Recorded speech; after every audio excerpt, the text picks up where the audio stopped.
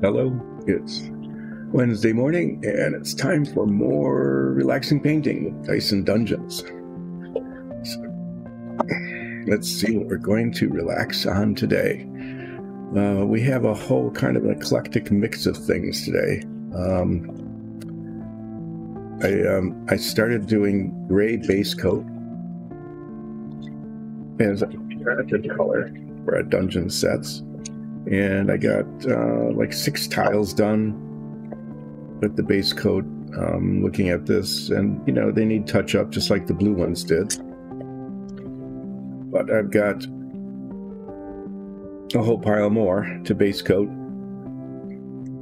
So I'm going to try to work on the timing for that. The other thing is that at the on Monday, I started painting the door frames for the blue dungeon sets that I had already base coated and washed, and received the executive decision that all the door frames and all the sets will be basically the same color grouping as the floors and walls in our stucco sets. So that's a flat earth based coat and then a smoky ink wash. And I might be doing some of that like pretty early on here to get that going. Probably not the first thing. It might be the second thing, because maybe the first thing I need to do is, remember I was talking about you need to be careful with the wash, because sometimes you want all of these things to look, you know, more or less uniform so that you could put them all together. Well, in this particular tile, there's one of them. The floor came out very noticeably darker. For some reason unknown. The wall looks okay. When you compare the walls, they came out pretty well with that. But this particular floor, maybe because I did it twice, this might have been the test one, I'm not sure. But what I need to do is repaint the base coat on this and then rewash it. I've got scarcely any of this blue paint left, so I'm going to scarcely use it to repaint the tops of the floors. More is coming. There'll be more here probably in a couple of days, but this one just really stood out amongst all the others. So I'm going to repaint the base coat on this using the bits that are left in here.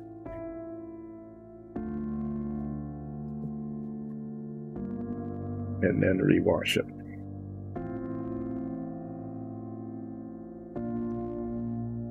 See the dramatic difference between the base coated and washed bits and the new base coat. So I'm doing this first because I want it to dry, and it takes a while for that to happen, so that if I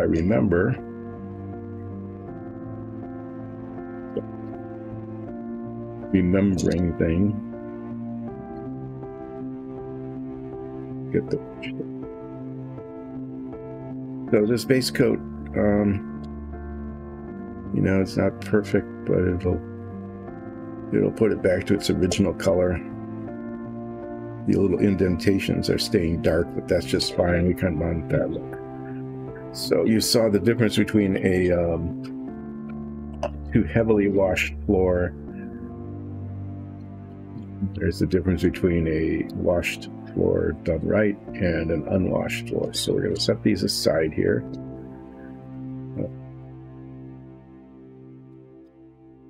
Looking for the aside.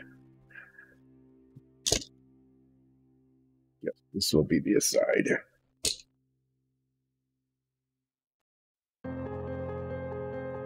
And we're going to start working on gray base coating. Things that I've done need touching up. So those will be the first to be touched up when it comes time to be touching up. I'm going to just leave those there. so they're not in the way. And these others move closer to me so that as I base coat them, they will be set to the side here. And hopefully those will dry off enough so that I can do the touch-up on those yet today. And after I get the gray base coats done on all of these, then I will do the washing on the door frames that I had painted last time, and then I will go back to touching up these gray rough stones. You might notice that this one is sort of sitting out. We actually have 3 different levels of blackish wash. There's black, this is dark gray, and this is light gray. And I wanted to see what would happen. You can basically not see the light gray. I mean, if you compare it to the unpainted and the right light, you can tell that there's a little bit of pigment on it, but I just wanted to make sure that I was going to be using the correct wash when the time came. So, having put some test wash on these, basically these 2 floor bits and this wall, I need to be base coated. So that's one of the bits over here with the to be done pile. So that's what we'll be doing. Relaxing painting today is fixing one of the tiles out of the whole group that I washed before that got too dark, base coating this set, which you might recognize as the Necromancy layer, in gray, because that's one of our alternative colors, finishing up the door frames, and then doing a whole lot of touch-up on the base gray. Okay, and then I look to my left, and there are many pieces that Nikki primed yesterday that will be base coated. Looks like the stone is going to be in blue, and then there's a good number of wood tiles, especially floors without walls, that will be done in our flat brown smoky ink combination. So I managed to chat for like 15 minutes. Hi, Ofala. How you doing? Okay today? I will do a flip for you after I mix this gray paint because it really badly settled last time.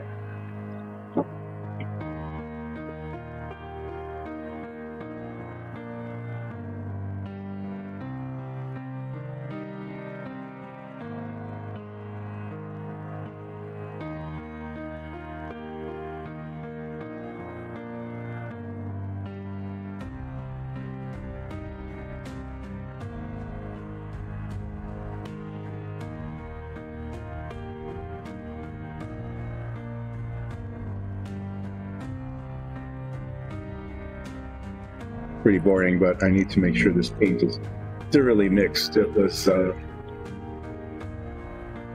fairly new bottle, and the pigment had all settled way down. So when I first used it, it was just awful. Mainly just settled. But I can see that no matter how carefully I base coated it in gray, it has the same sort of issues that the blue did, which is that there's little spots that didn't get covered, little gaps down. If you can really see it, there's a little white spot down there, where either the paint didn't go initially. Oh, there's a lot of it there. So I'll have to push the paint down in those crevices a little bit harder, maybe use more on the brush. The paint didn't go, or when it dried, it shrunk and pulled away.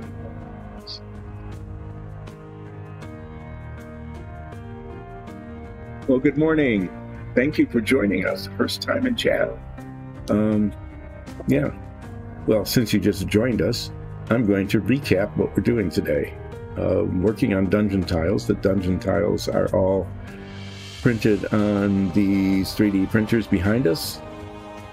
It gets done in PLA. Then we airbrush prime them and then base coat and wash, and they form all sorts of little dungeons, some of which you'll see under me on the screen. And so what I'm doing today is putting a base coat on a whole lot of these to turn them gray before they are washed, to then make them look much more realistic and lifelike. And I'm also working on some door frames from a set that was done before. The door frame here. And this has already been completed and washed, but the door frames needed to be painted wood. And that, you know, it's brown like wood, but we washed that as well, and it really pops out. So we'll be seeing that a little bit later. But having fun mixing paint. So I'm going to put on a couple of gloves, because when I base coat these, we've got these wonderful little handle things with the sticky tack on top, which are great for minifigs because you can move them all around. But these tiles are a little heavy for that. And the way the tiles work, these are really cool. They're 3D printed. This is actually all one piece, this whole thing. And then ball magnets are put in and the base is attached so that one can put them together in any configuration or reconfiguration that you would want. You don't need any special. Yeah, it's really neat.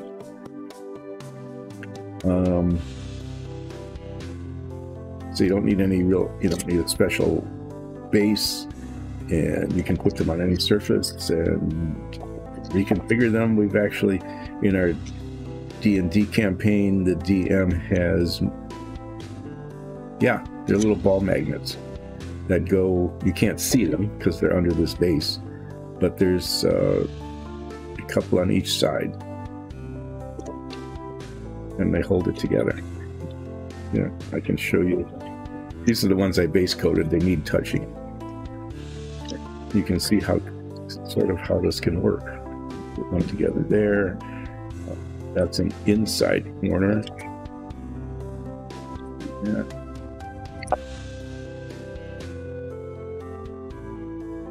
There you go. All of a sudden you get a like a walkway into a little area here.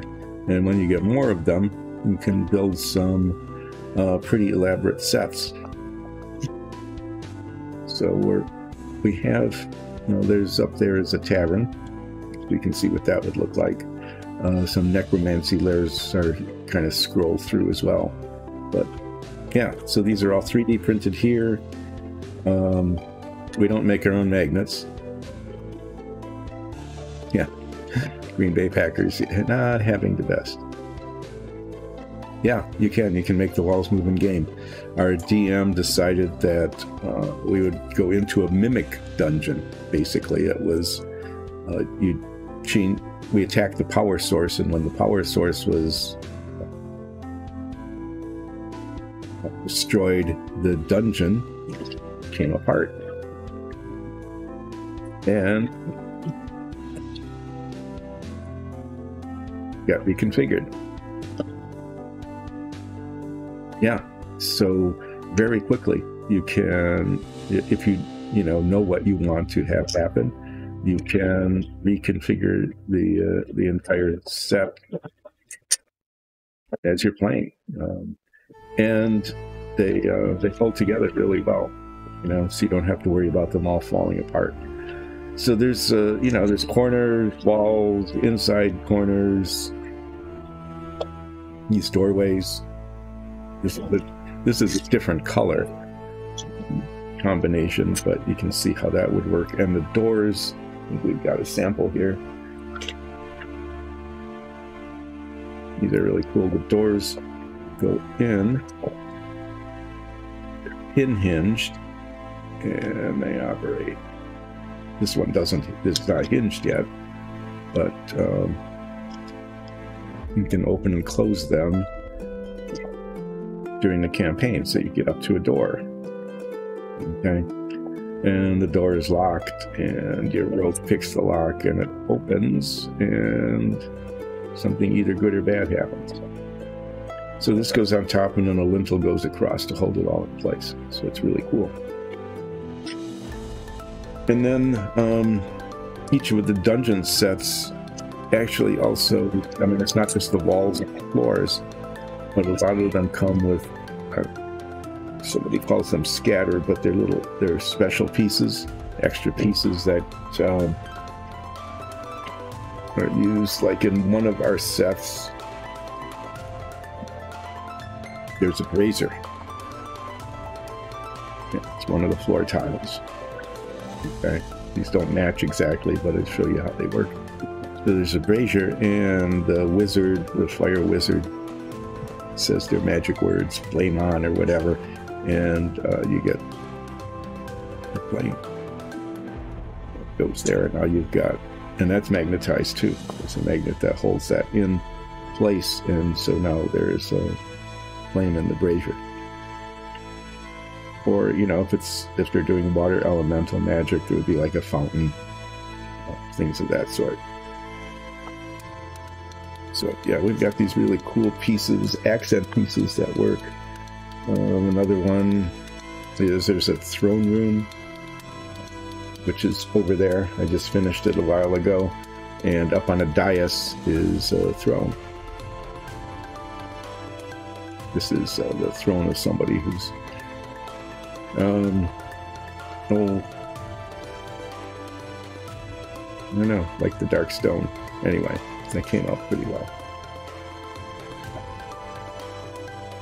And if you watch our D&D campaign, you know that there are such things as fervent crystals, which are a low power source, and those sometimes show up too. Okay. So that's how that all works. And there are, I think there's six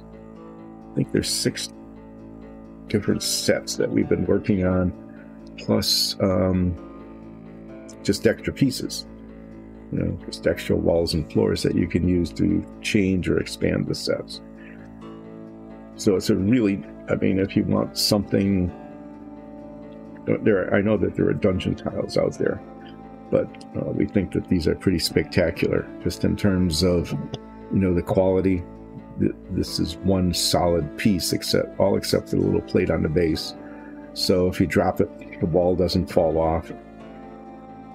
You can break them, but you'd have to use a hammer. And the magnet part, it's really pretty neat.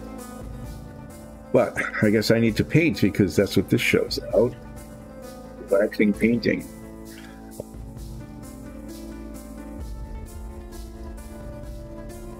I'm going to be relaxing by putting a whole lot of gray paint on the whole of the top, and then moving them off camera to my right, where they will wait for touching up.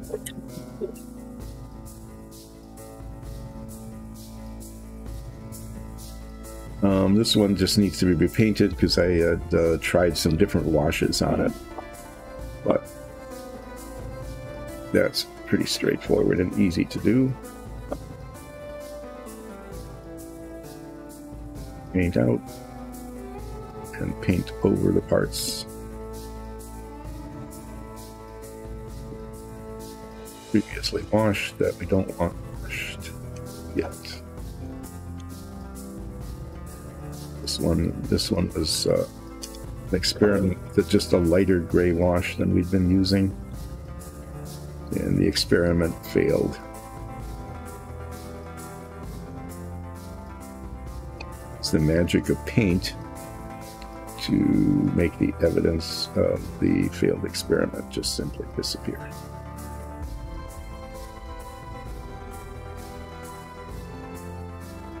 But the thing with these, as you'll see when we touch up, is to I'll get the paint down into all the mortar joints, basically. Oh yeah, I forgot to do the flip. Now I've got a paint bottle cap here. I can flip this. Well, yeah.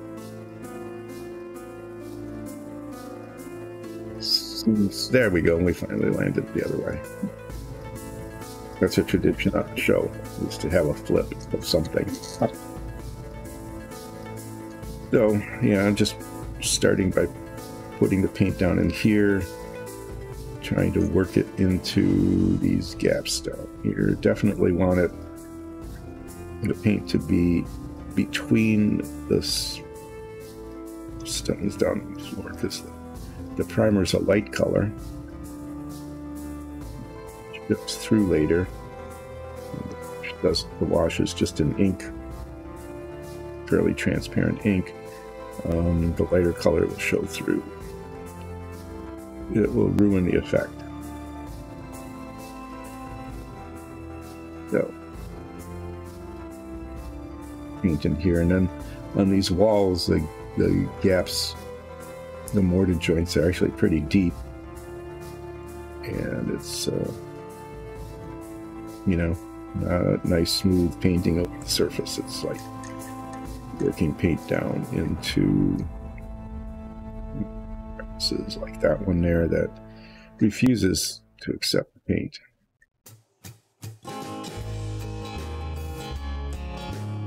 Because of the surface texture, I mean, it's not just the mortar joints, but the texture of the blocks, which it's hard to see with the wash.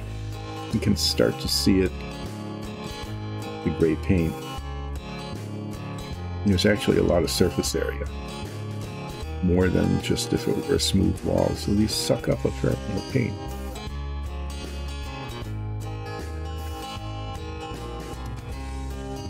Especially since you need to load the brush pretty heavily in order to get it to work down into the joints.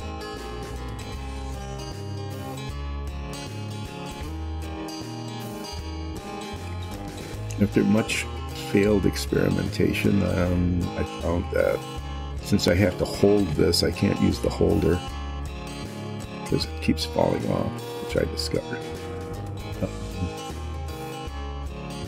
I'm not painting the bottom, so I can safely hold it on the bottom the entire time.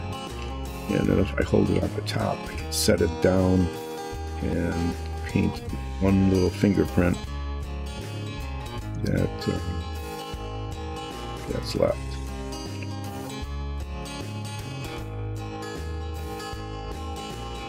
These curved walls are pretty cool.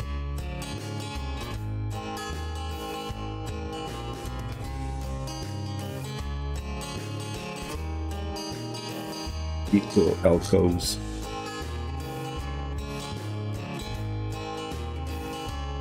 In the throne room, or in the necromancy lair, there's a coffin behind a couple of these curved walls.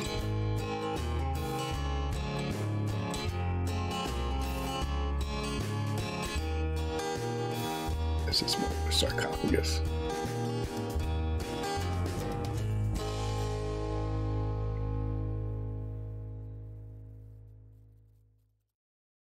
So, yeah.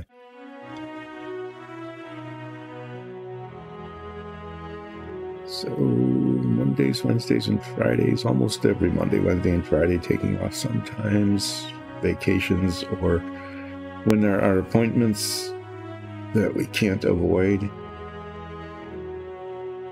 going to the dentist or something. Mondays, Wednesdays, and Fridays right now it's from 10 until 2.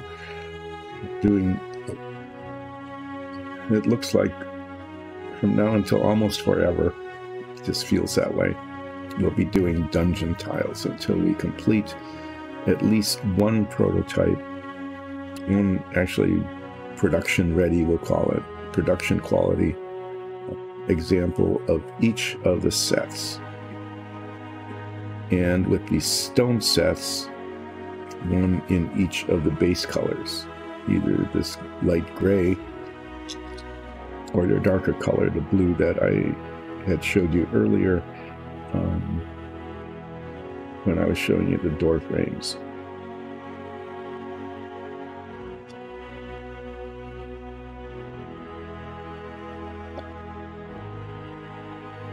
Later this week, maybe as soon as Wednesday, maybe a little later than that,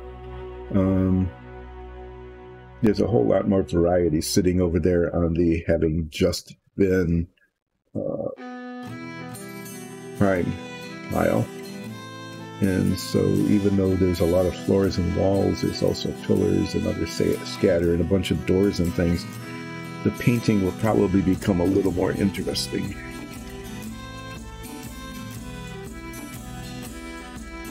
To move these way over to the side.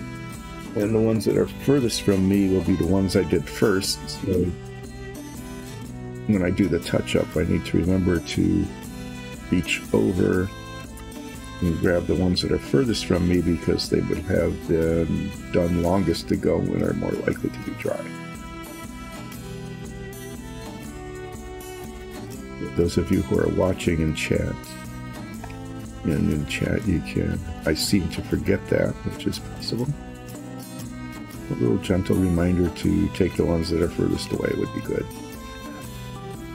Otherwise, again, just having tops and bottoms here and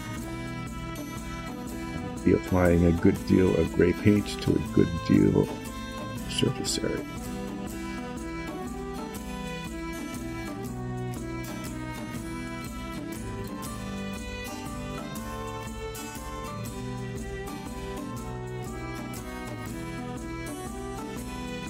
Always what there's music in the background, at least there's supposed to be. That helps for people who are just kind of lurking and watching and listening.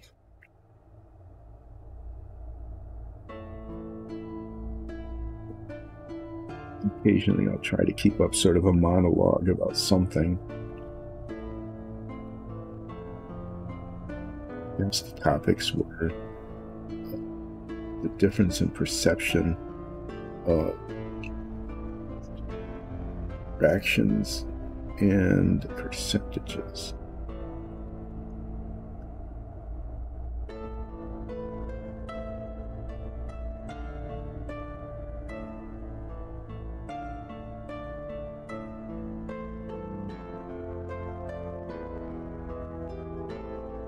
Really need to rotate this a lot to make sure I'm getting the surfaces covered. Now, so where we had 20 things, 20 tiles I was painting, and so we were counting down as we went, and so there'd be the question of things like, it feels like you're further along.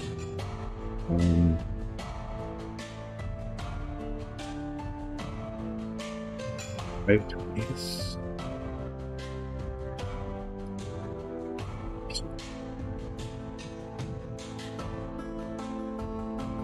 7 20ths. We decided that, at least it seemed to me, that something, the odd fractions, 7 20ths,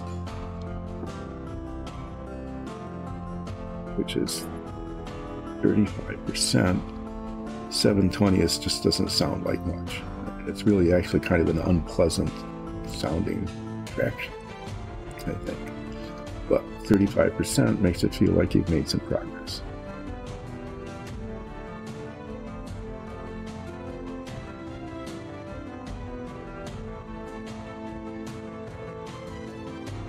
You get to things like 17 20ths. When you say 17 20ths, it's actually really a little bit hard to grasp how far along that is toward completion. You know that it's close to being done because 17 is pretty close to 20. But if you say 85%, then it's, oh yeah, okay, I know what that means. 85% means that you're, really almost done. You're almost at 90%, which is like practically finished.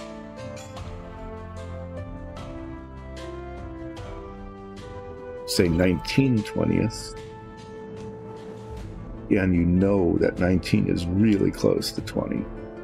But it doesn't give you a real sense of how close you are to being completed, at least not in the same way that saying 95%. Gives you that sense. So it was, you know, it's kind of fun to think about not just the numbers, but the perception of numbers. Like the famous, and I think probably actually true story once before about Burger King versus McDonald's. So McDonald's comes out with the Quarter Pounder, you know, which when you actually get one isn't all that much meat, but it's got the word pound in it, right? So Quarter Pounder, that sounds like it's a pretty hefty burger. But Burger King decided that they were going to compete and actually do a one-up on them. And they came out with the third pounder, they called it. But it was a third pound. And they did a taste test, and people liked it. And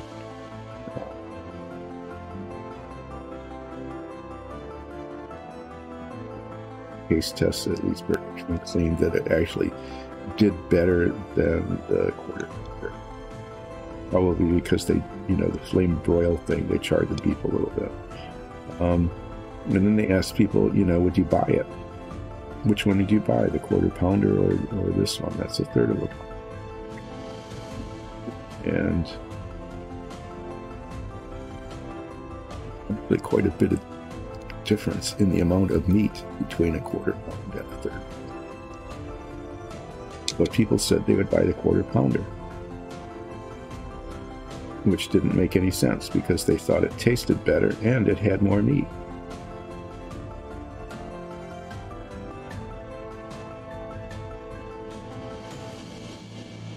It turned out that it's only a third of a pound. This is a quarter. Or is bigger than 3.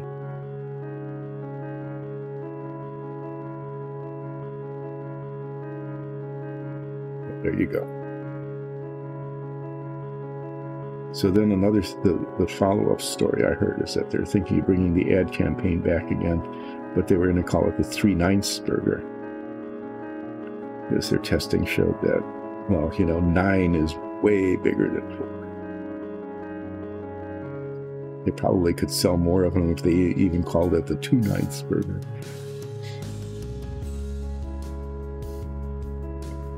Weirdness about the perception.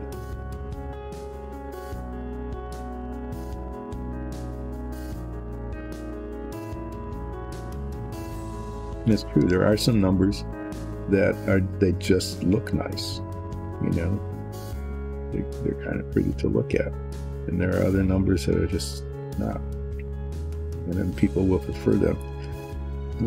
I'm sure, you know, people who do marketing are really adept at exploiting that kind of thing.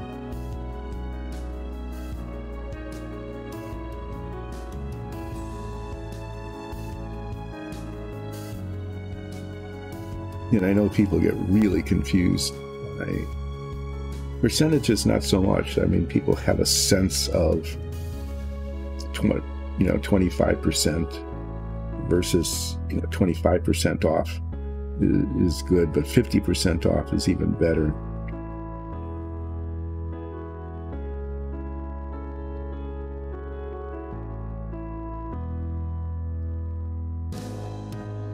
It's a confusing thing. I think there, I wouldn't be surprised if some people, if you say you get, this is 50% more, thinks that they're actually getting like double. Okay. But you really need, 100% more in order to double something. And if you say 200% more, that gets really confusing. You know that's more. 200% more is more than 100% more. But I don't think people have a real grasp of what that means in terms of relative amount. say triple, well, triple what you get, people immediately know that that's a lot. If you say 200% more, it doesn't sound quite as like quite as good a deal. What numbers do I think look nice?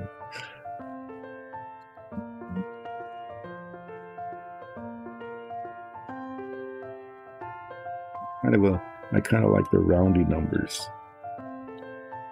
You know, 5 is kind of a nice number. 8 is nice. If 8 gets lazy and lays down, then it's infinity. That's kind of cool.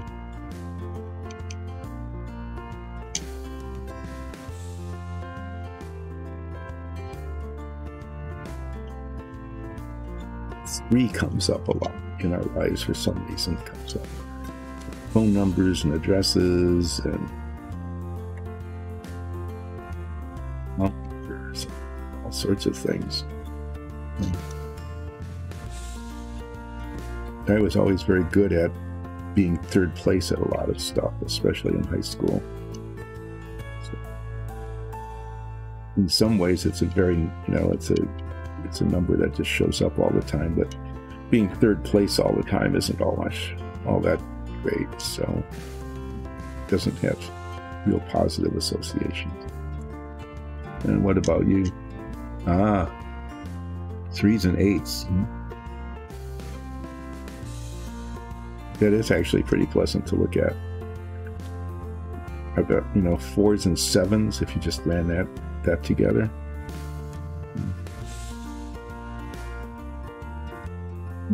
Sharp points and things just probably wouldn't be as relaxing or easy on the eyes.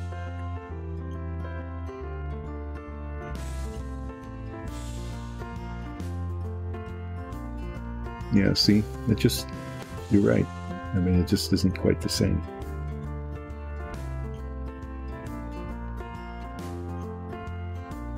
But, I mean, there are some people who probably would prefer that. I mean, just aesthetically, they prefer the 4s and 7s. I don't know, what do you think?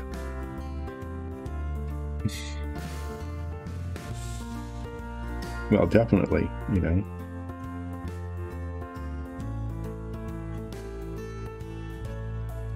What if you mix them? What if you put the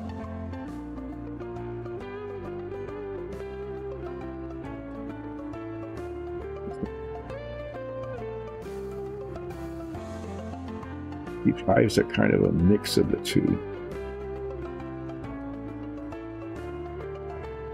Okay, what does a whole series of random 5s and 6s look like?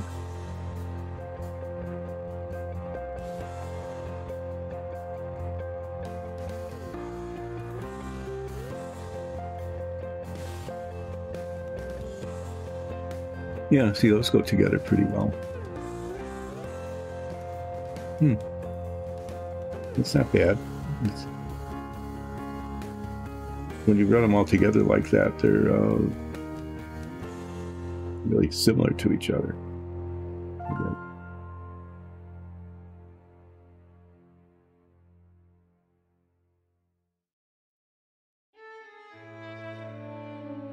The reason the 8s were really kind of nice.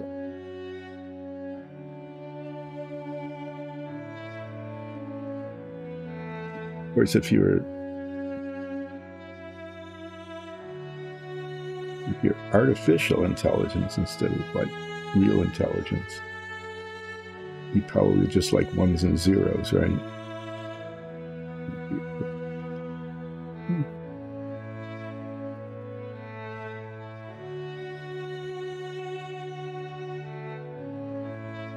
Yeah, everybody likes that number for reasons.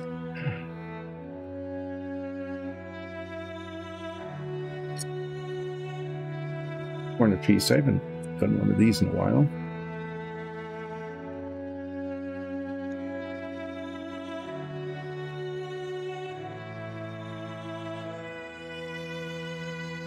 Of course, some people would say, you know, just by definition, the best numbers are the ones that win the lottery, no matter what they are. Didn't somebody win like $1 billion or something just a little while ago? Come on. If you pay it out over 40 years at least, if you take it all at once, I think it was like 600 or 700 million.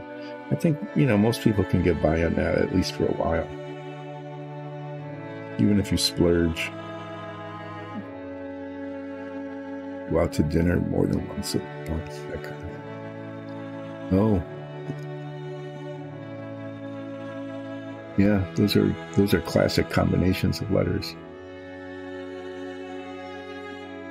Thank you for becoming a follower. Much appreciated, as do all of the Dice and Dungeons folks.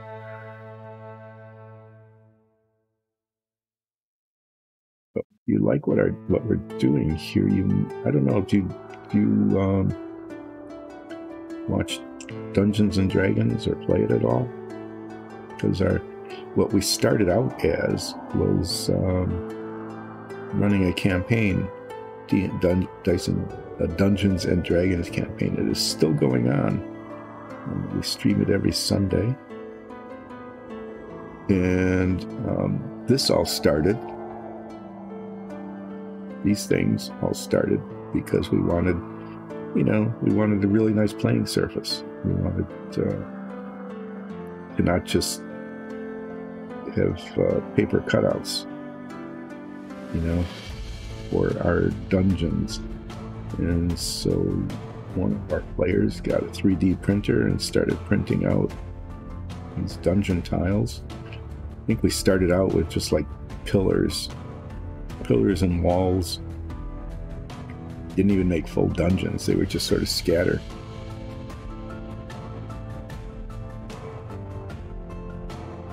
Yeah, well, if you want to check us out, it's Dice and Dungeons. We have episodes up on YouTube. There's 3 live players, and then occasionally our group is joined by a 4th, kind of an NPC group member that our DM will throw in. We have a real eclectic kind of show we do. There isn't a lot of combat in it. I mean, sometimes there will be combats, but it's not combat centric. We do a lot of shopping. You do a lot of retail shopping at magic shops and things, and eating. We've become gourmet pretzel specialists. Kind of hard to explain. But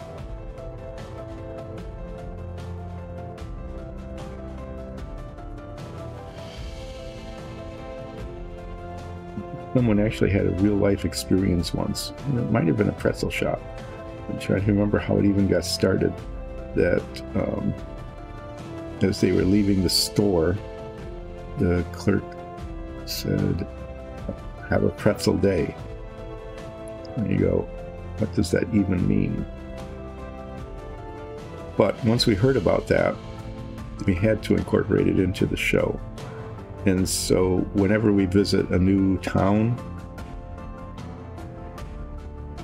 or even a new tavern or something, we always check to see if they have pretzels and whether the pretzels are good enough to give us the experience of a pretzel day. We roll D100 or D20, depending on the whims of the DM, to see if we score a pretzel day or not.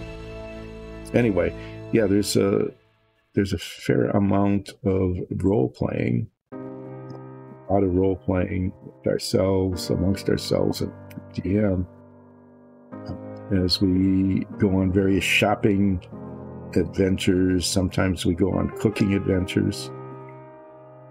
One combat was actually, I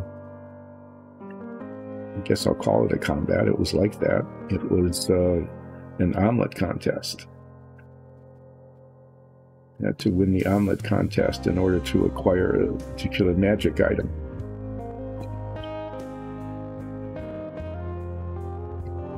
One of our characters, Apollo, managed to win.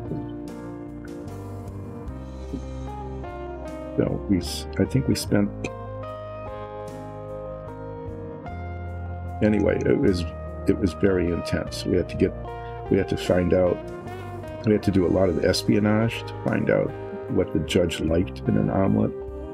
We found out that they liked large omelets, that they hated grapes,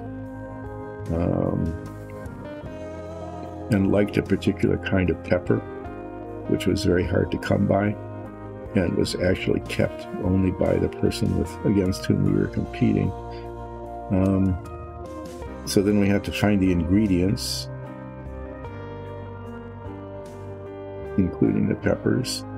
And in order to win the contest, it was important to not only work really hard to make the right omelet of the right size with the right ingredients, but it's a competition, so you have to try to sabotage the other person.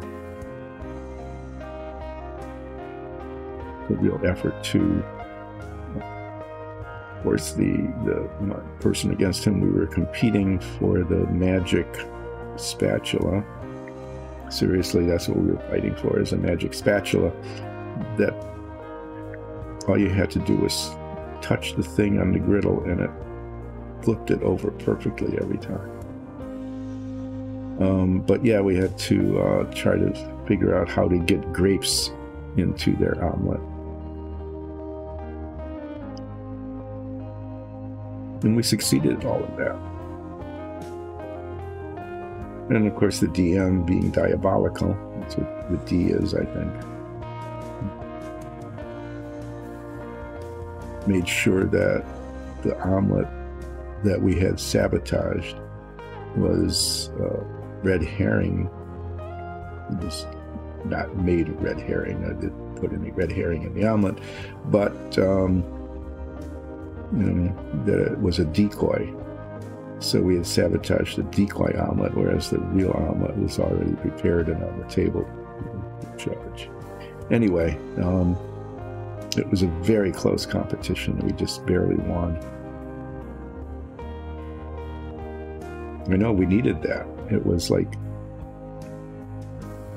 the DM does that probably, I would say, almost every other episode. Is there's this throwaway. You're walking through the kitchen and you see the cook flipping things with this spatula. It's really amazing to watch. Just everything is flipped perfectly every time. Well, we were on a quest and we're supposed to be somebody or find an object or something, but you can't see that without deciding that you have to have it. And even deciding how to get it was, quite a thing. Do we try to steal it? Do we get it through ritual combat or whatever?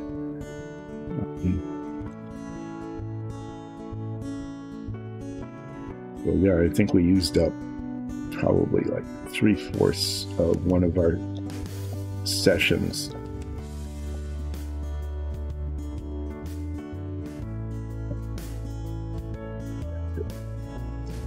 But anyway, that's the kind of thing that happens.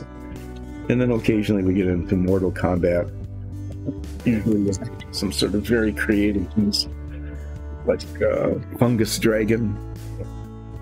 Not sure what it was, a Spore Dragon. It was a dragon that had a small one, like a wormling kind of dragon, not a big one, because the DM doesn't let our characters level up.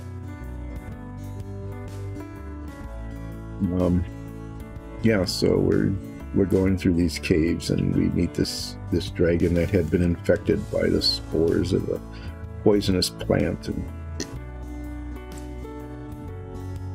sprayed us with poisonous spores and things.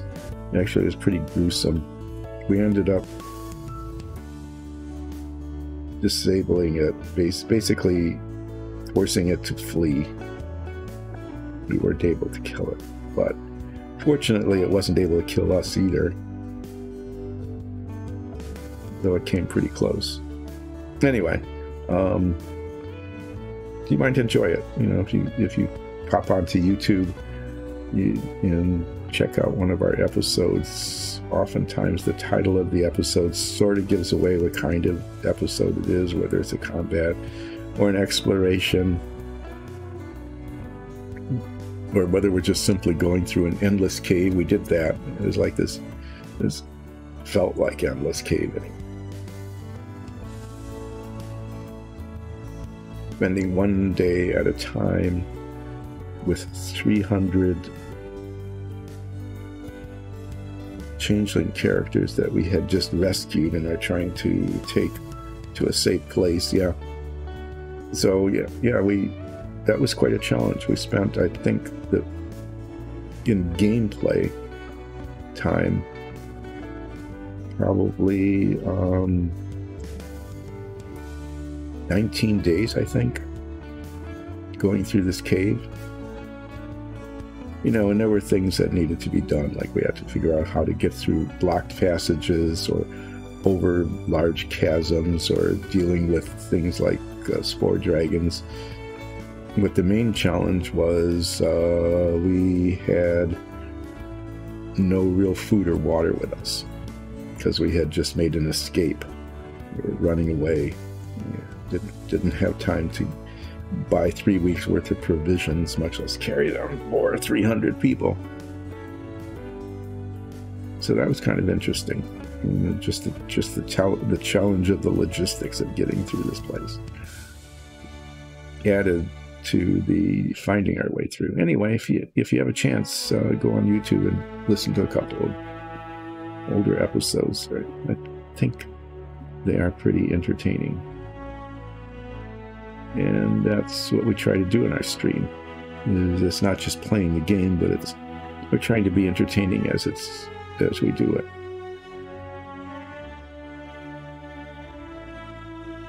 Sometimes, I have to admit, they're almost like inside jokes. There's, references to things that happened in the past, and if you hadn't been there for those older episodes, sometimes that it doesn't.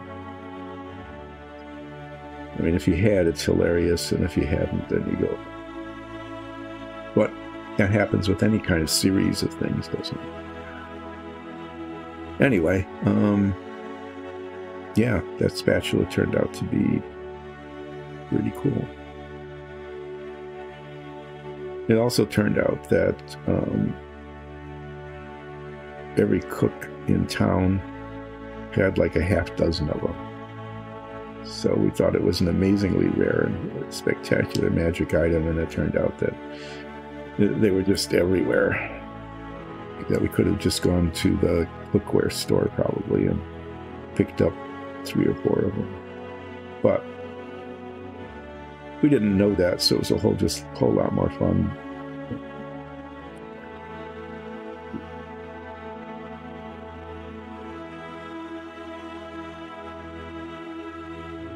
Well,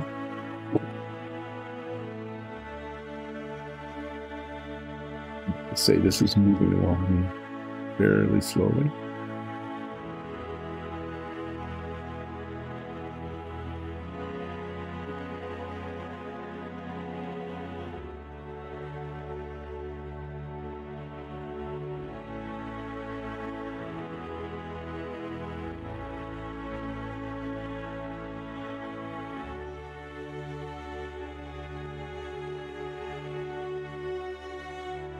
Done with this tile. I'm going to cap up this bottle. It's been sitting here open for a while. And it's not that it's drying out, but that the pigment is starting to settle a little bit.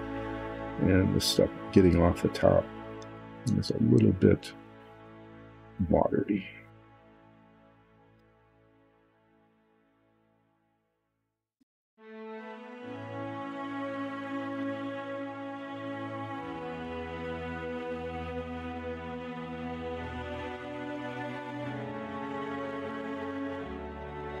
No, you know, the thing is, though, even after finding out how common these things were, we didn't look for a cookware store to buy more. It was like, oh, well, we won this thing through competition, so we'll treat it like a rare prize.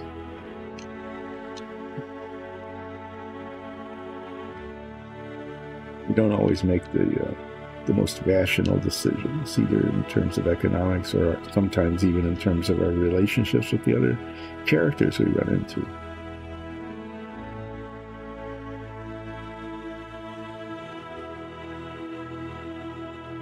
There is, though, nothing worse than going into a magic shop. So many things that one can get in a magic shop.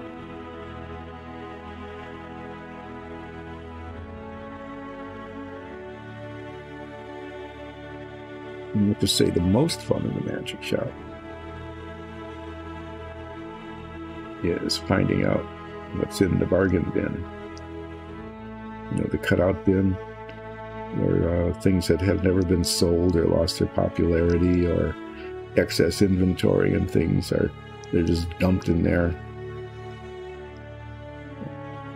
at a discount.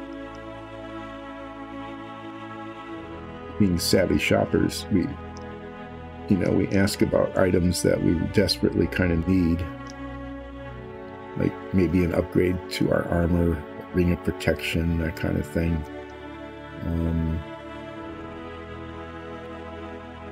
But we never fail to examine the bargain bin.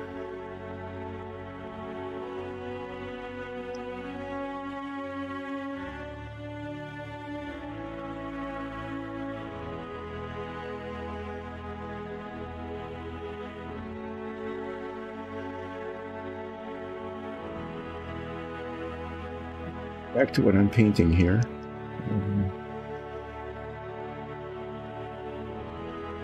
This particular thing is the gray version of the necromancy layer, which is a crypt, and it's been taken over by a necromancer, and the special item, besides just the sarcophagus that's in the corner, is the pool. And I'll describe this when I do the base coat on it in just a couple minutes.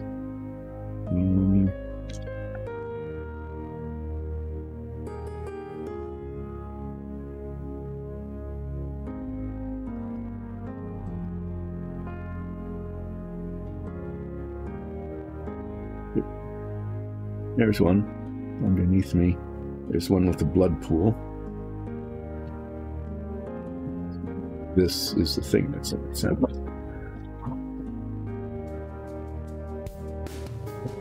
This is a 4x4 tile, each little stone being representing 5 feet. This is a pretty big one. And the story behind this is that the DM, Alexis, who prints these things, thought, okay, you know, necromancers should have like a slime pool or something. And the original model for this was actually 4 2x2 tiles. That is, each tile was a quarter of this pool. You know, which in itself isn't all that bad, I guess, but we found this stuff called realistic water, which I think is just like a liquid plastic resin, and when it dries, which can take anywhere from 1 to 4 days depending on how you use it, that was a thing we had to discover. It dries, it gives that glossy surface that you saw when the pools came. And it does. It does look like water. And you can put cool things underneath, like we've done some river tiles with, you know, blue and white and things underneath, little rocks and stuff, and then put the water over it. But we said, well, this pool would look pretty nice if it were filled with a liquid like that. If you've got 4 pieces, there's these gaps, right? Put together, and the realistic water would flow right through those, make a mess of whatever it was sitting on, but not, it just wouldn't work very well. And if you just push them together, they join up okay, but it doesn't look like a single pool. So that was quite a challenge. So what we did with the very first prototype was we epoxied them together.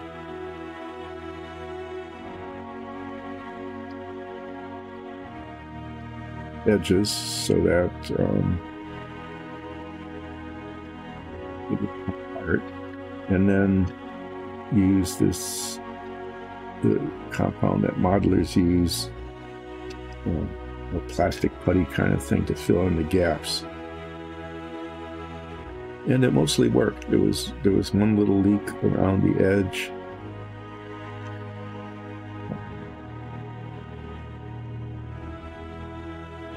No matter how careful we were in terms of doing the filling in of the spots.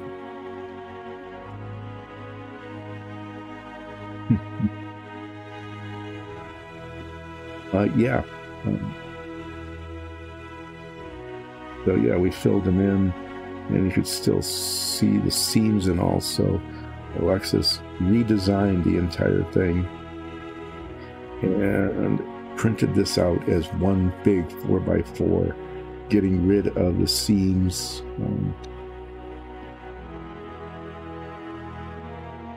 And introducing bubbles. So the way these are completed, it's kind of a cool thing, is that we paint a base coat of a color in the pool.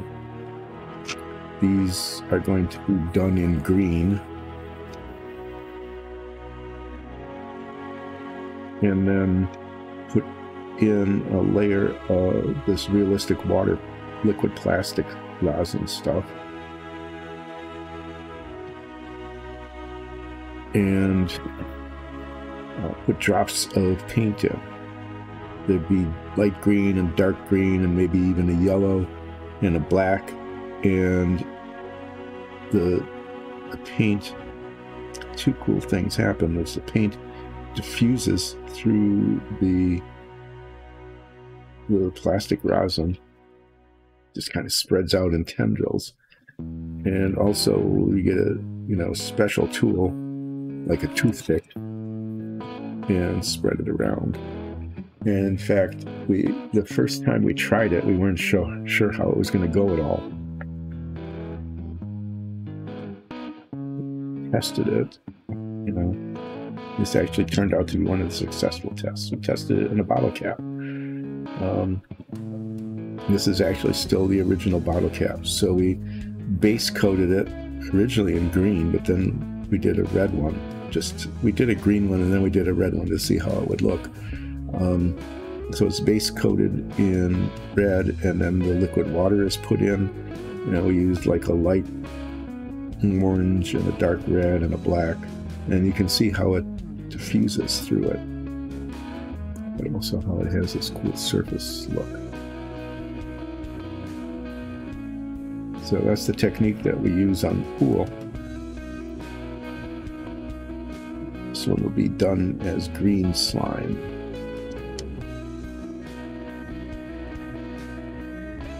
Painting the base coat on the inside here and up to this first edge.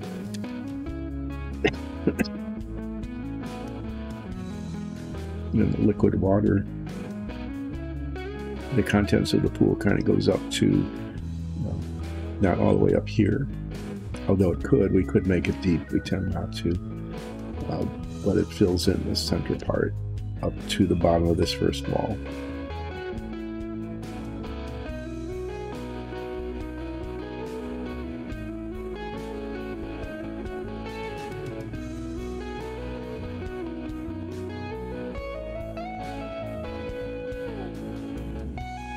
Yeah, it's a really cool effect. And it's the centerpiece of the necromancy layer.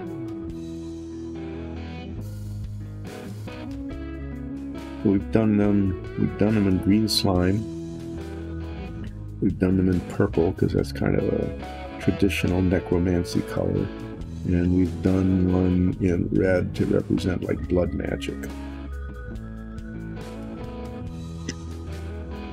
But we decided that the ones we're going to be doing, what we call our production level kit sets, are going to be green.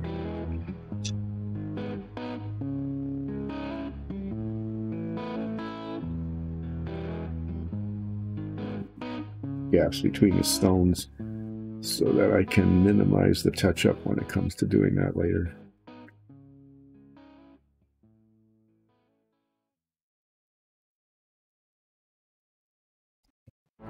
Yeah. Of these, part of this set, the very rare floor tile without a wall attached. There just aren't very many of these, except in the very large sets. I think the Dungeon of Doom is almost all corridors and walls, but the castle or the keep has a fair number of floor tiles, including some that step up to a second level where the throne sits.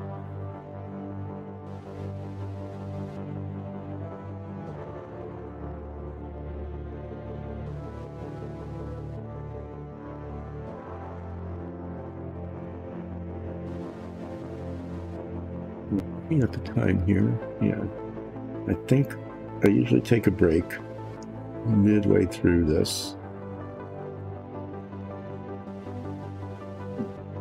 Eat, drink, yeah. So it looks like what I'll be able to do is get the base coat on all of these and wash the door frames. And that will be a good time to take a break, because that'll give us then an extra 15 minutes or so for these to dry before I do the touching up. The touching up is just, I mean, they're just little dots all over the place, and those dry very quickly. So depending on how that goes, I might even be able to start washing these today. And then on Wednesday, like I said, it looks like there's like 30 different pieces and tiles over there. Some of them are base coated in the blue, the dark blue that we use, that I've been using previously, is the color of the tiles with the door frames.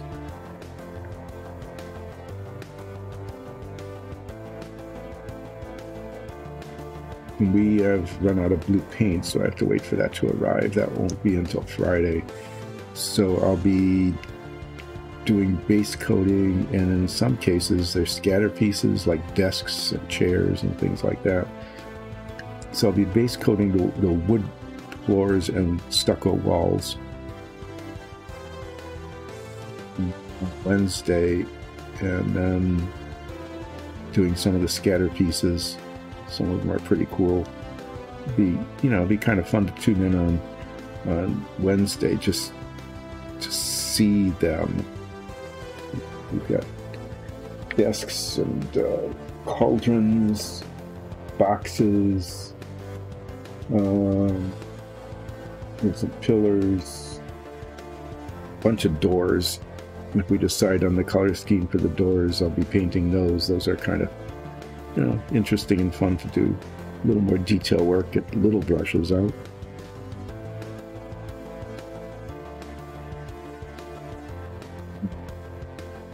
Yeah, so I'll probably be doing a bunch of those, doing some base coating of wood floor and stucco wall tiles, and doing scatter accent pieces and doors and the lintels over the doors.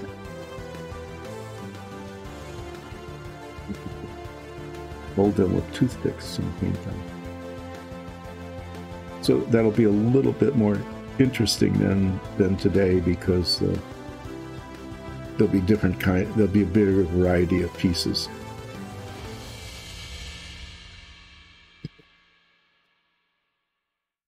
Not much about numbers or spatulas or things like that, because I can talk about what it is I'm painting. Here it's like, oh, I'm painting a wall made out of stone.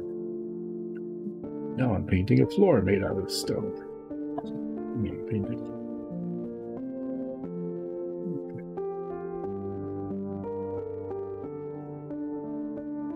No, I'm glad you did. If you can't hang on until after the break, I understand, but I would encourage you to come back on Wednesday and see some of the more interesting things that we're working on. And thank you for being a follower. Tell all of your friends and relatives to join in as well. I appreciate it.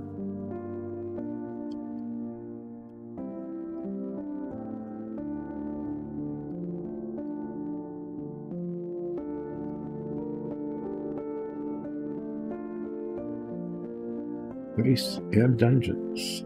Mondays, Wednesdays, and Fridays, 10 until 2, with a break in between, more or less those times.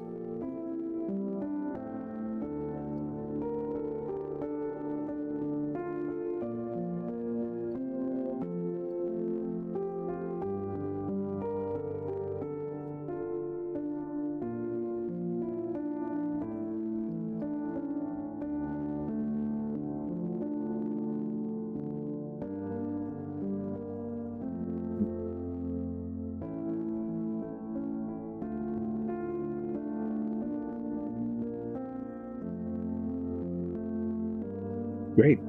You're welcome, and please join in again whenever you can. Much appreciated. And yeah, if you got other folks you know who might appreciate it, enjoy this, let them know.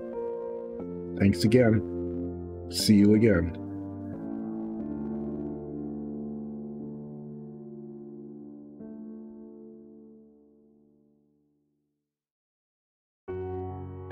Yeah, it was nice to have somebody new join in.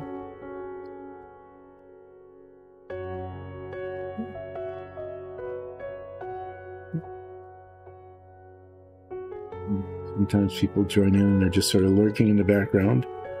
But, if you pop in on chat, since I have a screen with very large letters, as opposed to the one with little bitty letters over there, you can actually look up and read what's going on in chat, which is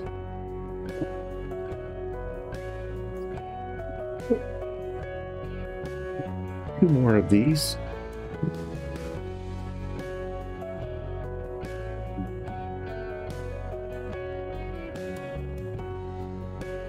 Single wall.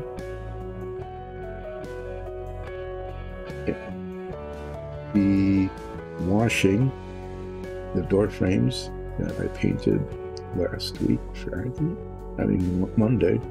I lost track of where we are when I painted on Monday, the last stream. Yeah, and we'll get those done and they will look beautiful.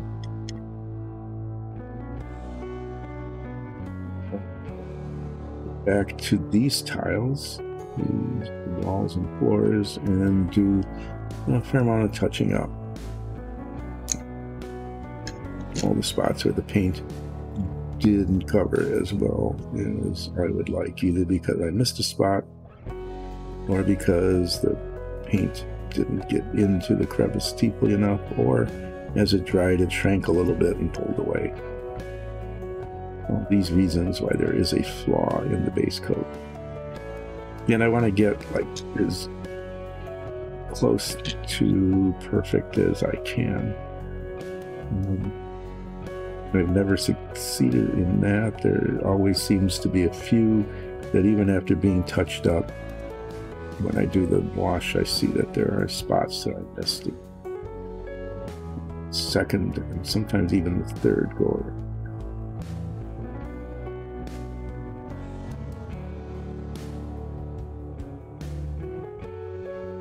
These basically, trick is to get the paint down into the mortar lines.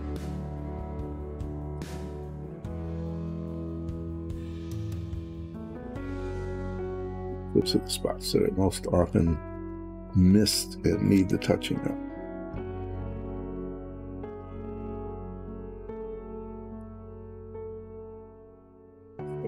Once these are touched up, I go through the process of painting accent blocks in a brownish color. It's kind of, with the gray, it's kind of a yellowish brownish color. And those get painted in kind of a random way, somewhere between like 3 and 5 on each block. And then the whole thing is washed in a gray wash to bring it alive and to highlight all of the surface texture.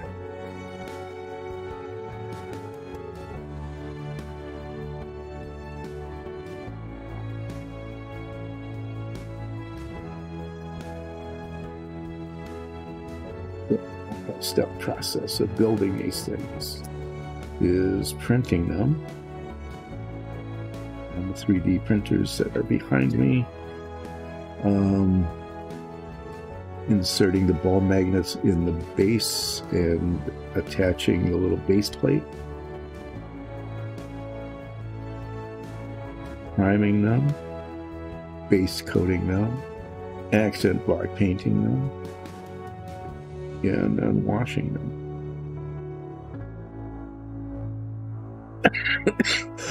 And after all of that has set up and they pass final inspection, they will get a protective coat of clear varnish. I'm not sure. I don't think it's actually varnish. I think it's more of a shellac. But it's a clear, it's a matte clear coat that goes over the whole thing. That cuts down on the chipping and flaws that can happen through handling.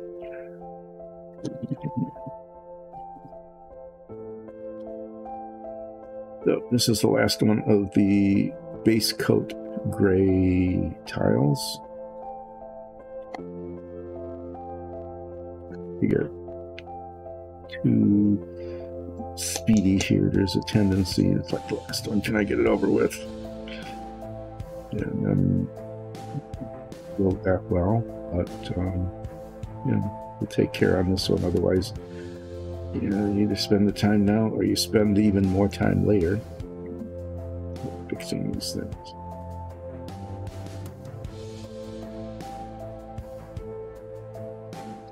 Guess who I actually did flip, but just for you,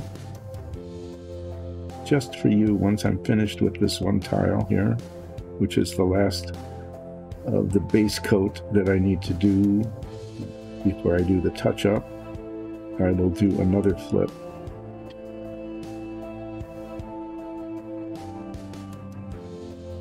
Even repeat the flip I did originally, which was with the cap of this paint bottle. And I will do that before I put the cap back on the bottle.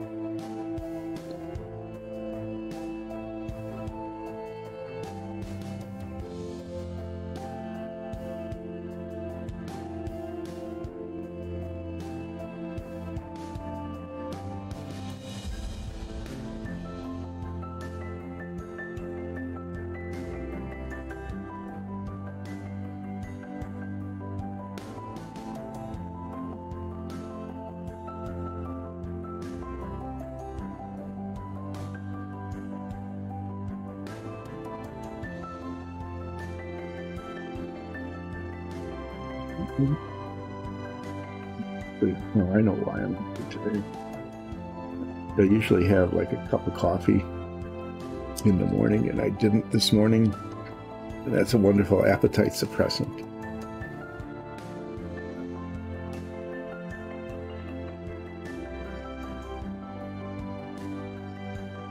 And I didn't do that, so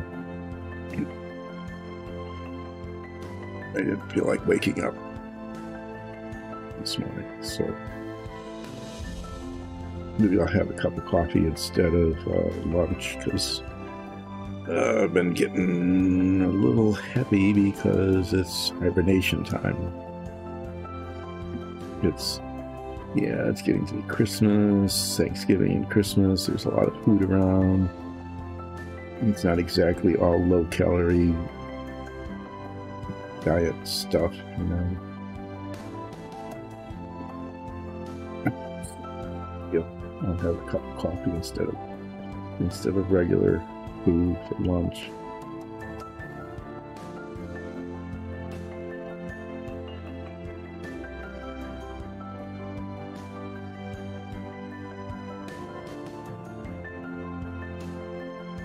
Okay, so those are base coated. Those there that I had painted on Monday are ready to be touched up.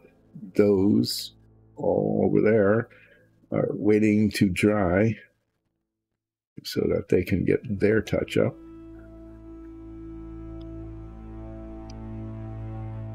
Flip. And it on its edge. And yeah, it's there we go. Did it again. Cool. So I'm gonna put this up and save it for the touching up. Clean out this brush.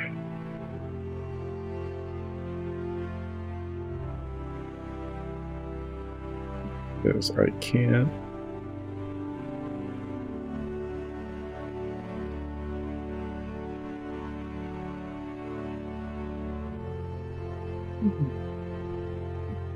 Yeah, a lot of touching up on these guys, so that'll take a while. And then I'll get the color out for the accent blocks and start painting those in.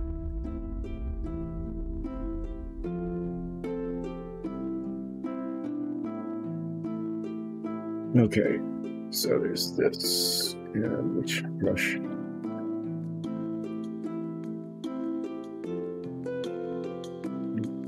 I need to use a little brush for the wash. I usually like to use a big brush for washing,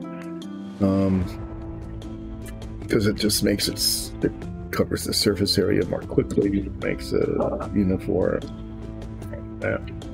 Wonderful things, but in this particular case, these door frames.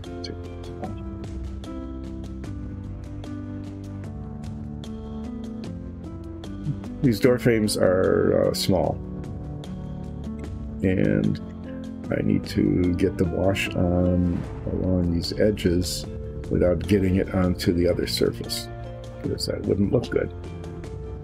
You can take these off so I can see close up, and I'm going to be using this stuff called smoky ink. Sure it is well mixed, because with these washes there's a lot of solvent and not very much pigment, and the pigment tends to settle, and unless it's really well mixed, the tendency is for the stuff on the top of the bottle to be very light and the stuff near the bottom of the bottle to be very dark.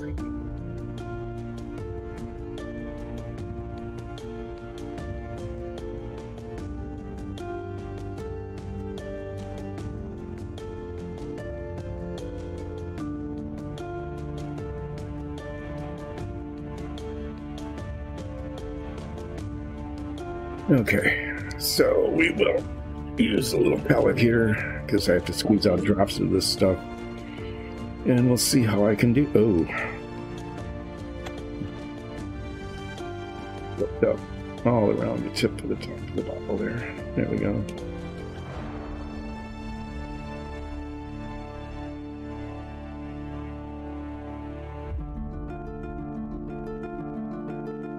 Really interesting that when it first comes out, it looks kind of almost greenish, but it's really got quite a lot of red in it. So when you put it in this particular wood color,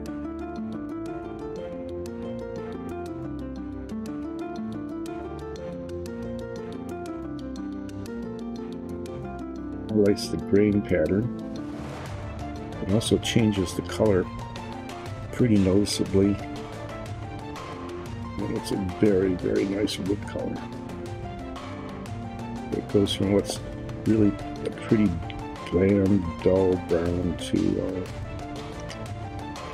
almost like a mahogany. It's really pretty nice. The thing is, on a small surface, getting it spread out.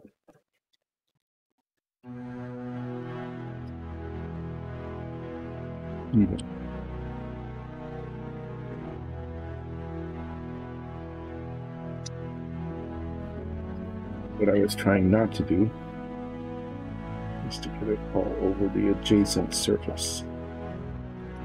Oh, I just got a little impatient there.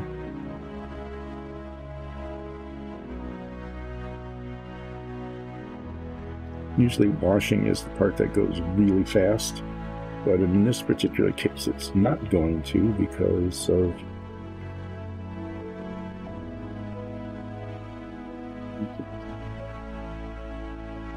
what I'm thinking. I might do the same thing I did when I painted these with the base coat. No, that's not going to work. I was thinking I would just do the edges and then wash it later with a bigger brush, but that would definitely not work on this surface because I would have dry wash down at the bottom, and it would show bad unevenness. It wouldn't look good.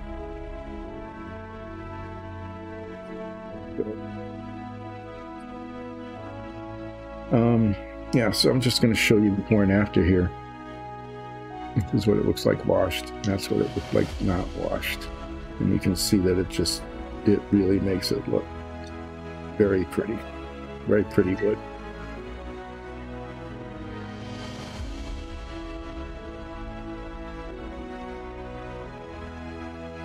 Especially looks good on the wooden floors, the wood floor tiles, some of which I will probably be working on the next stream.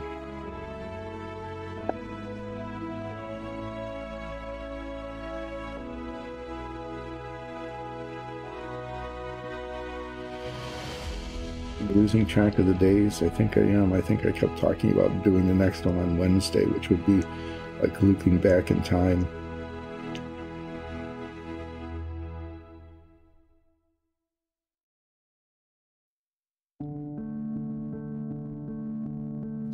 You get a do-over. Looping back in time wouldn't be a bad thing.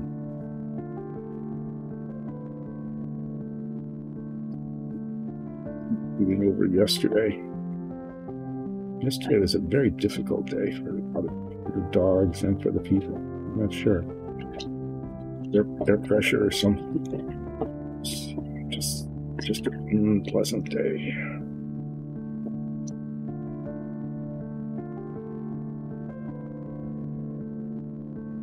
Today seems to be going a little bit better, at least so far.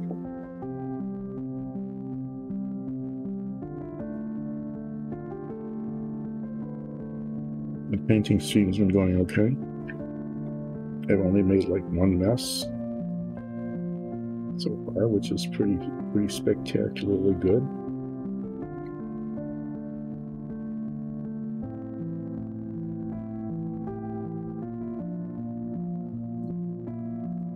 Need to move off that surface onto this surface.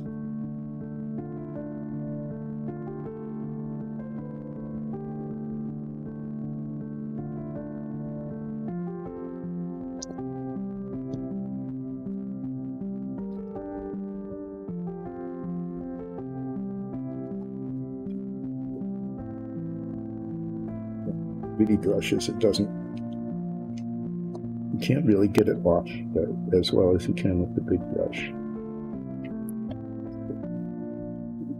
And this stays nice and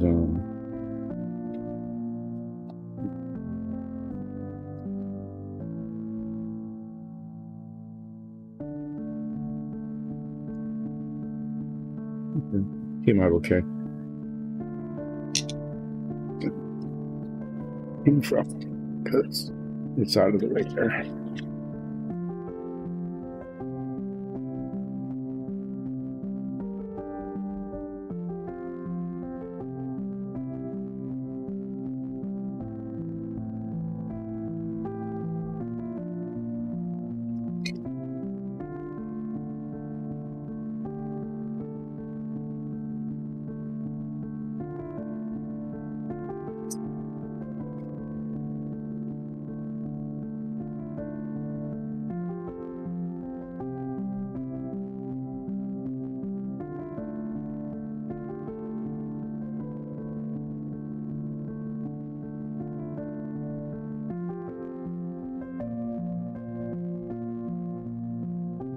I'm kind of quiet here, trying to get the technique of washing with this small brush down.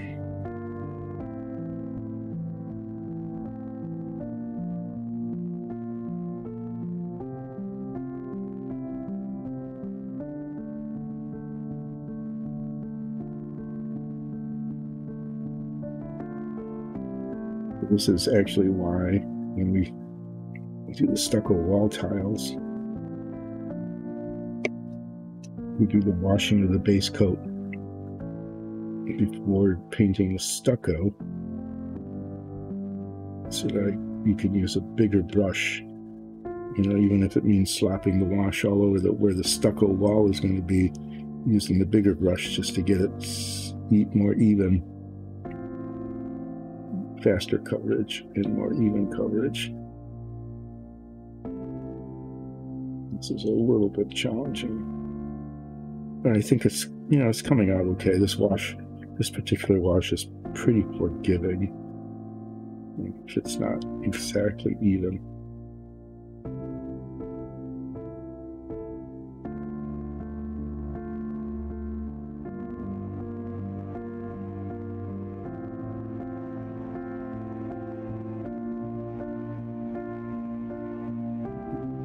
Getting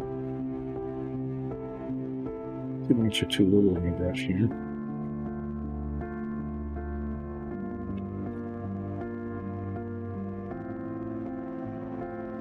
And I'm using it too much to spread it around on the other surfaces. Okay.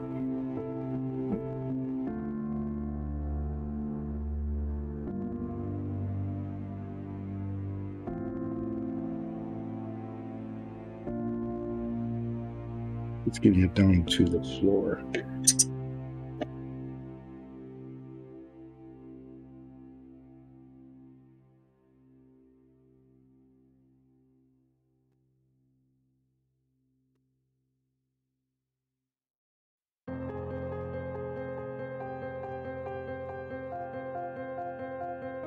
A little streakiness with this brush, but actually it's working okay on this part of the door frame, because there really isn't any wood grain texture on the print, and by making it a little bit streaky,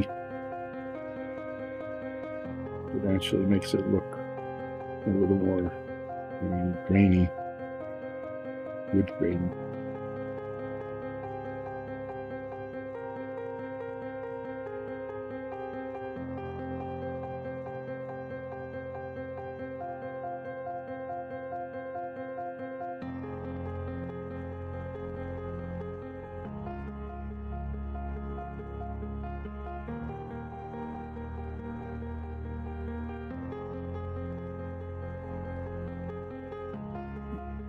Didn't squeeze out too much of it there.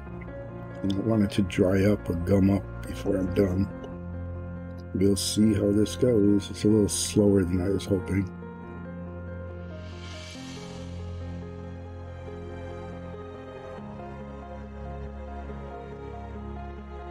Okay, So there's 2 of them.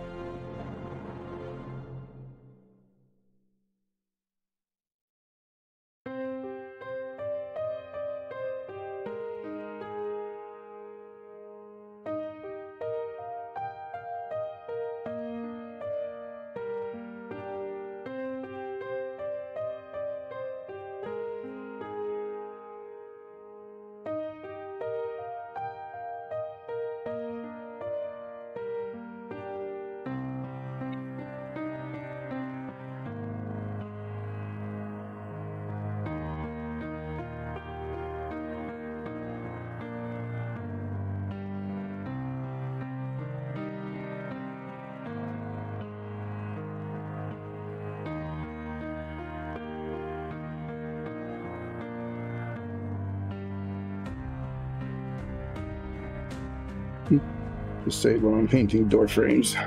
Sorry about that.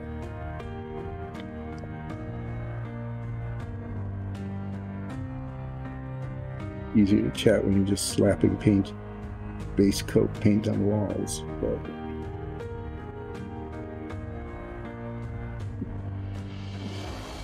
it's not as bad as painting a minifig where you're using this like 3 bristle brush and trying to make micro dots or eyeballs and buttons and things.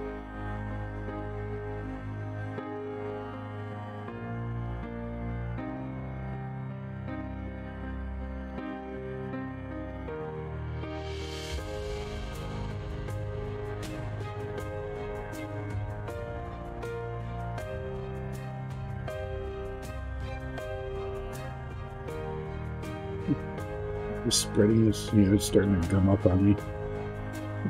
Put out about 10 times more than I needed. And then it goes bad before you can use it.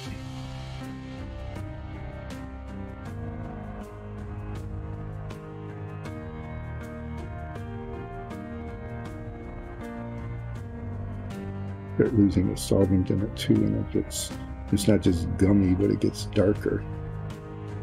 So the application just gets a little trickier. So, well, fortunately, we've got a whole bunch of bottles of this stuff coming.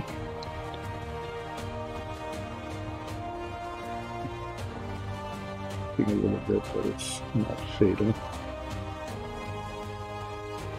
Okay, 3 down.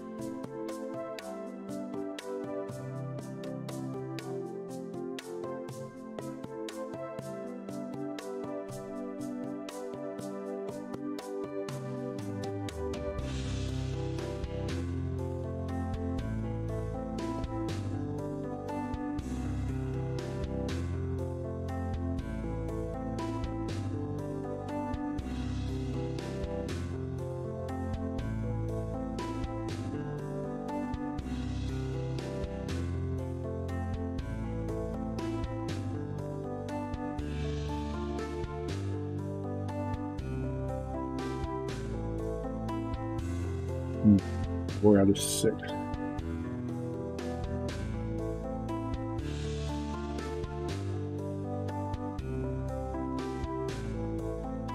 Two-thirds time. It's going back to fractions and decimals. Two-thirds. Two-thirds sounds like pretty good progress.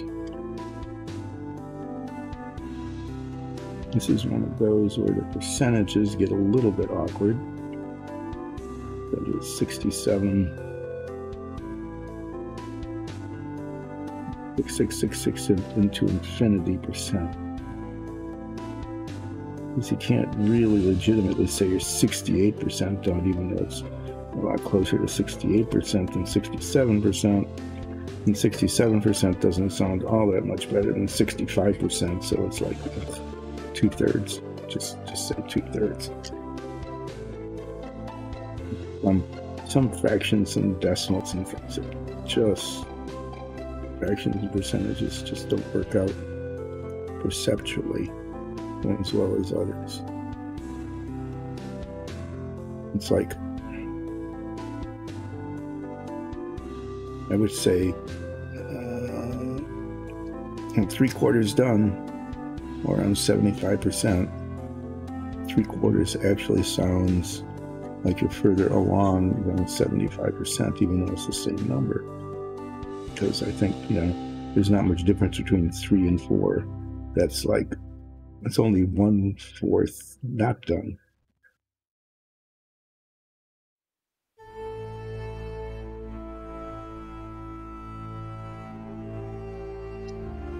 So, to say 3/4,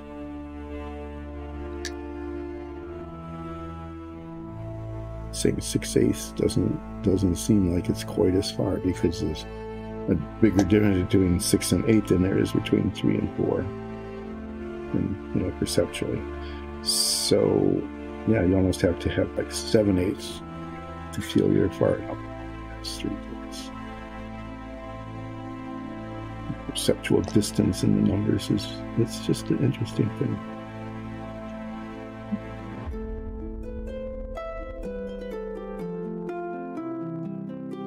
Okay, well, these are looking actually pretty good. 2 more left.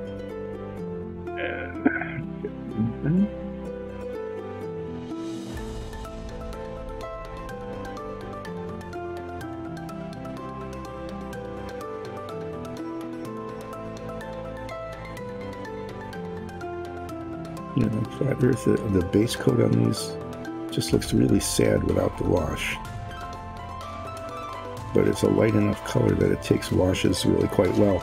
Some of the darker brown colors look much better as a base coat, but the wash doesn't show on them as much, and so you don't pick up the texture of the wood grain that shows up in print.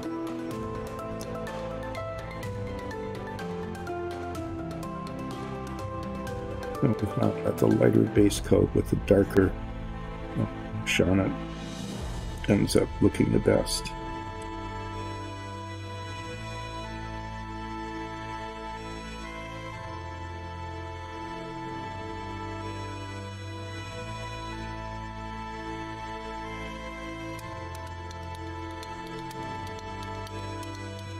You have to be sure that you're covering with the wash pretty well,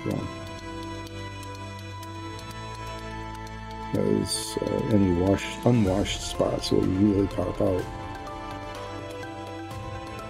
So getting it on all the surfaces and getting it fairly even is, well, you have to do that anyway, even on the walls when there's large surfaces.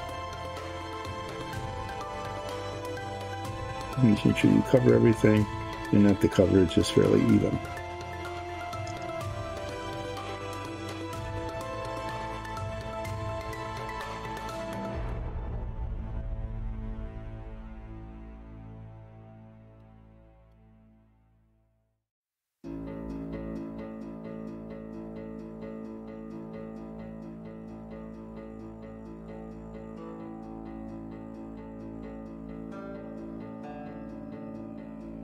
So when I finish these door frames, I'll be taking a break.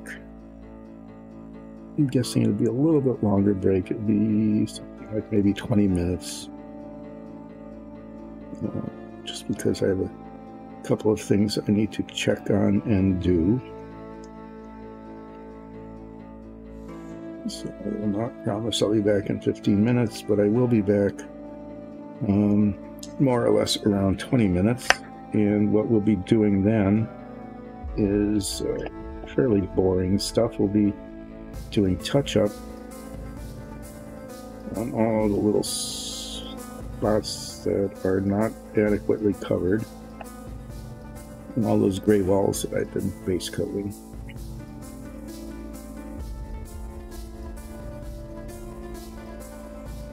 We'll be using this brush and poking little bits of gray paint at nooks and crannies, various and sundry spots all over the surfaces of those gray tiles, because it looks, I don't know, they look pretty scabby. And the wash will help with some of it, but if the light color of the primer shows through, it doesn't look very good. So we're on our last one here.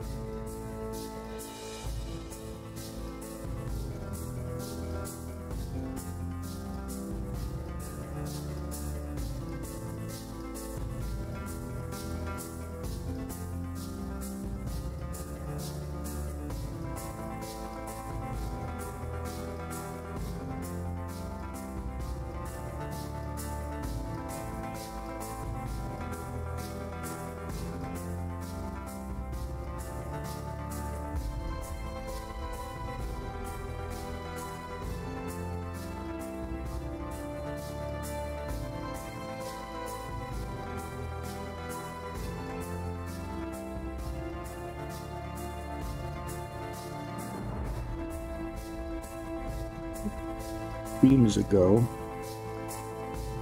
somebody in chat said that the "We'll Be Right Back" screen was their favorite part of the stream. That wasn't much of a compliment, but I hope they're watching, because in just a few minutes you'll be treated to the "We'll Be Right Back" screen. And then you can watch that actually for a good long time.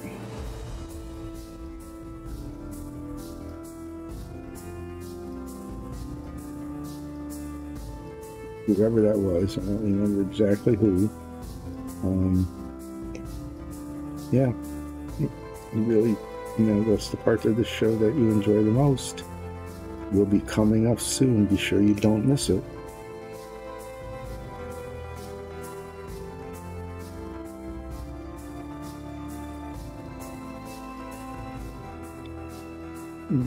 Just one more side, one more door frame.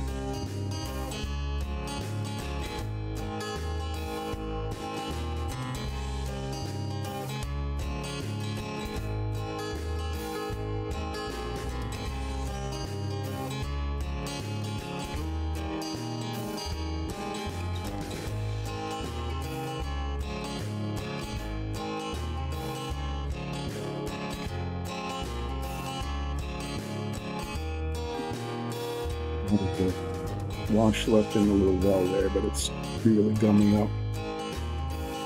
The finishing is just in time to use up what's left of the still usable wash.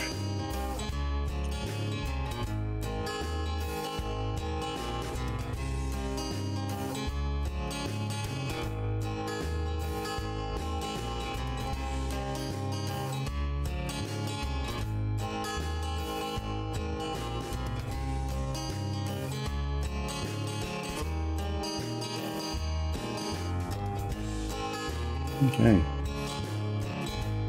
so what I will do is I'm going to give these a real quick, right there. See, kind of missed a spot there.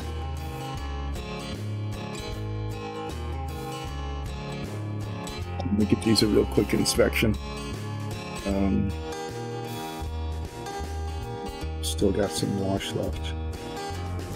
Do any touching up that is essential.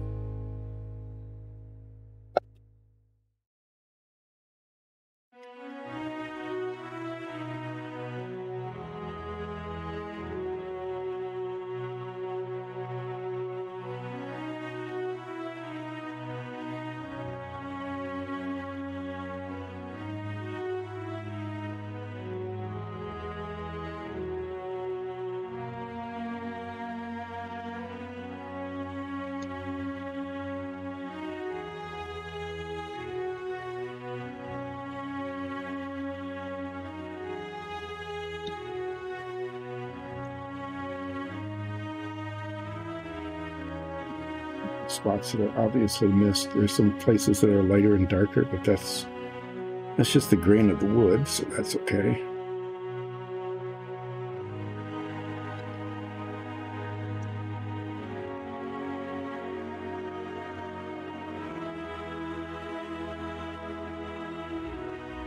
Okay. So what we have here are these tiles are ready for the doors to be installed. Probably on Friday, I will find myself painting doors. Between now and then, I will be finding out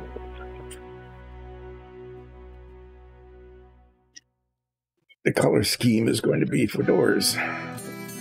Because all the wood doors are going to be alike and all the metal doors are going to be alike. They won't be like each other because some will be wood and some will be metal, but it's there. I think the wood doors will be simple. They'll be painted the same base coat with the same wash, so the wood is all consistent.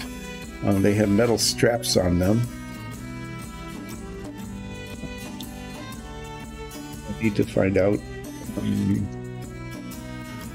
what color they want the metal straps to be, because we have about 7 different levels, all the way from chrome shiny to practically black steel, metallic colors.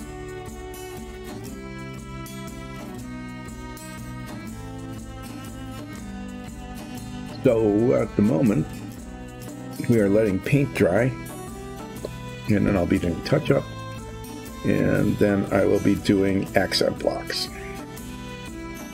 So I'm going to push the brake button and be back in somewhere in the 15 to 20 minute range. See you soon.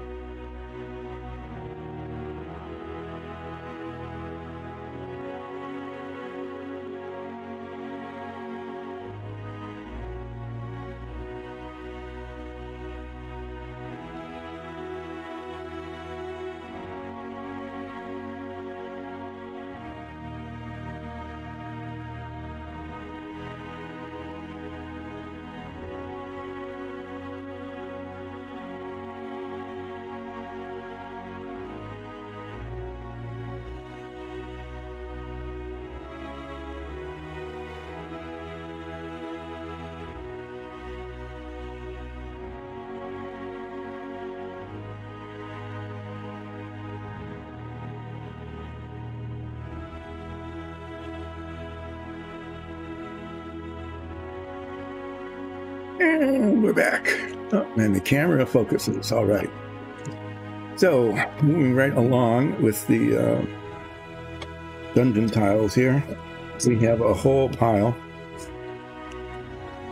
of initially base-coated tiles, and they need touching up because after the first coat gets on, sometimes there'll be spots here, like where I was holding it, or here. Sometimes just little nicks, sometimes places where the paint didn't get into the openings, or I just missed, like there. So what I need to do is rotate this in all sorts of different directions, get some gray paint on my brush, and spend a fair amount of time just going around touching up spots with the gray paint. And so, yeah, this will take a while to get through all the touching up. And after they're touched up, mixing the paint here, after they're touched up, what we do then is paint the accent. So, for example, this one was done in a different base color. It's kind of bluish, grayish color, and then we paint anywhere from like 3 to 5 little accent blocks on each one. And so that'll be the next step after the touch-up, is to do those.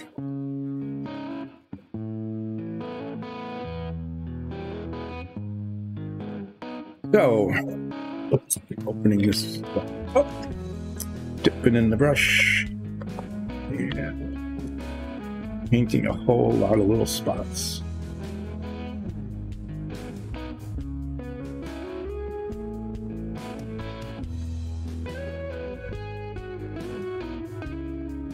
Not much fun to watch. Just watching a brush dip in and out of paint, and you don't have to be real careful about it. It's the same color, same bottle, so we know that it will dry, and then the spots will no longer be there, and the touch-up will be invisible.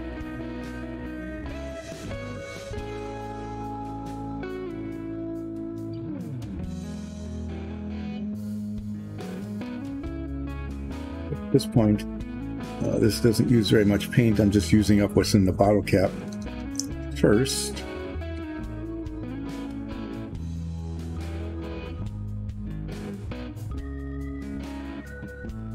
It doesn't have to be absolutely perfect because we want some variation, like when the wash is put on it. Be able to see some of the variation anyway. But I especially want to get the gaps,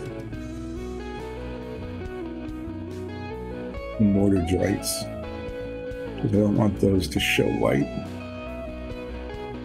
And the wash, even though it goes into those crevices, is translucent, almost transparent.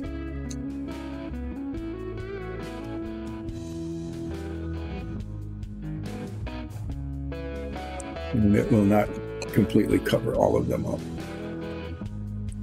So I want to get the things I'm looking for, especially, are the gaps between the floor tiles down here that I want dark, and then like here, the mortar joint. Don't want white spots.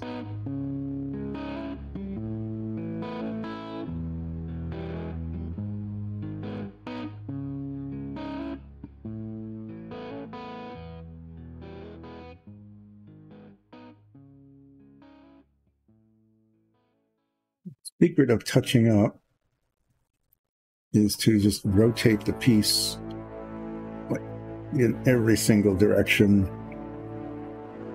So something that's invisible in one orientation is glaring in another. So, you know, do the best you can to catch them all.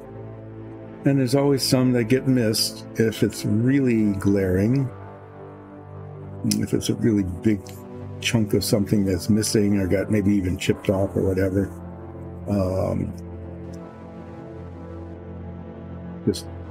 I've even done that. You just halt the washing process and say it's got to be touched up.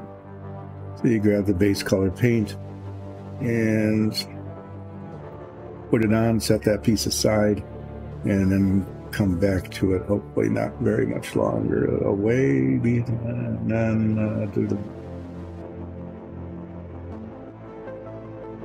and then if it's a tiny little spot in kind of an inconspicuous area that you're not likely to see, then sometimes you can just use the wash. And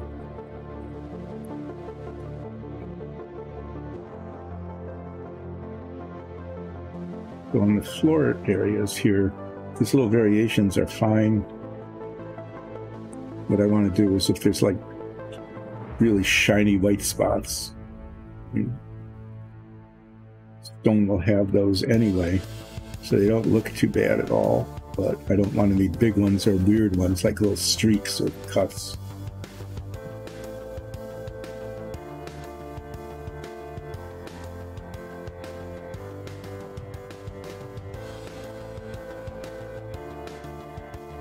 These little inside corner pillars are actually surprisingly hard to get base coated. And part of it is just that they're hard to hold because you're holding onto this, so it's hard to hold it and rotate it at the same time. And part of it is that the mortar lines and the texture of the blocks is like deeper on this print than it is in some of the other walls. But mainly it's just holding onto it there and then not being able to rotate and see all the angles while you're holding it.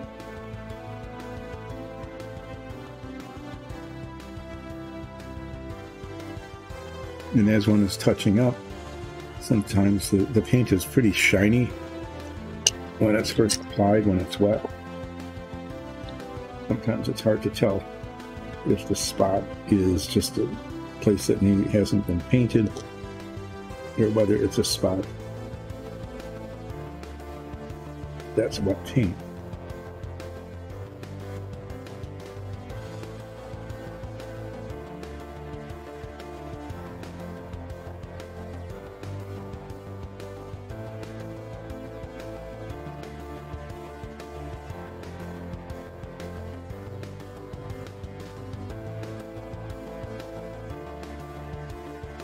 This is pretty quick work.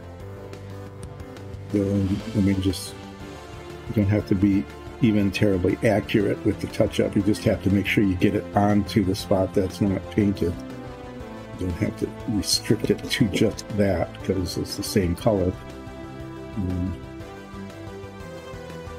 Here, what clearly happened is I put the base coat on. I was holding it on this corner, and paint didn't get where I was holding it.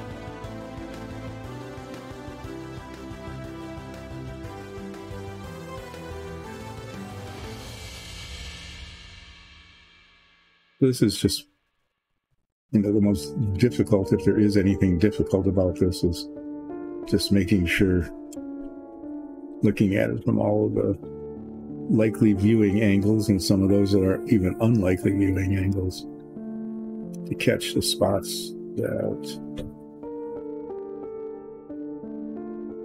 showing through where the primer is showing through.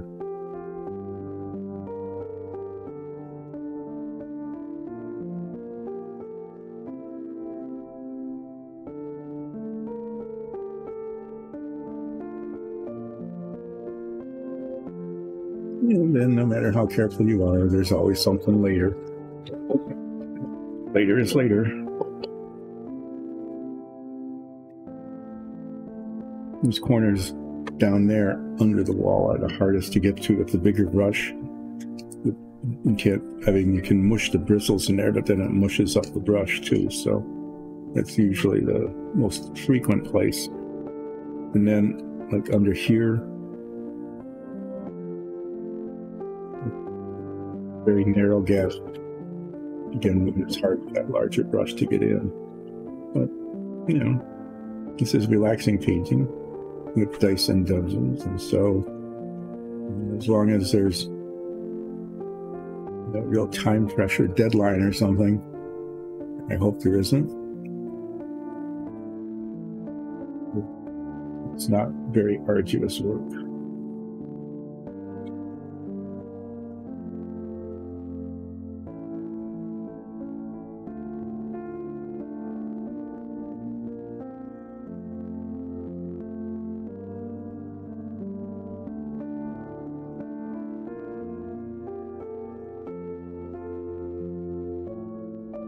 I think the secret to minimizing these little spots is putting a lot of paint on the brush.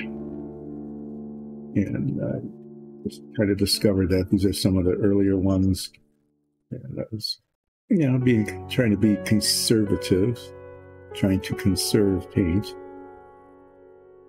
Can't get more, usually. But you don't want to waste it either. So I was trying to conserve paint, and maybe didn't have enough paint on the brush, or that might have been like one of the early ones before the brush got saturated. Anyway, sometimes that happens.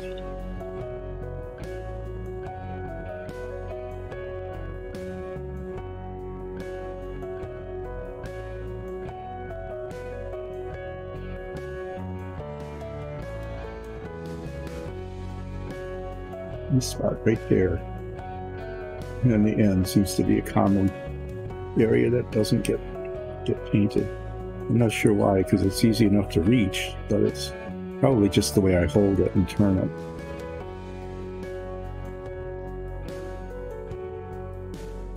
See, this is an example where there's just this tiny little spot, but if that weren't painted over, when the piece was finished, it would just shout out, because the wash probably wouldn't have covered it.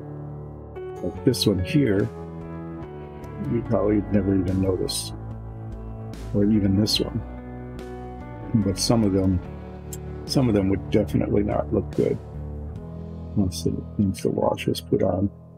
And once the wash is on, the only thing you can do is basically repaint the thing, which I actually had to do with one of the floors on the blue set, where the wash got on too heavy.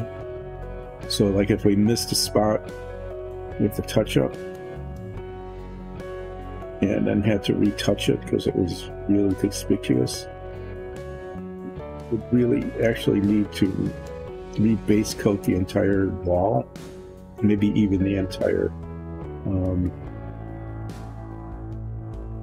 thing, the entire piece, and rewash it. So we want to get, see, like here, that's pretty glaring, that white spot there, but that's also very likely to catch a fair amount of wash, so that one probably wouldn't have shown very much.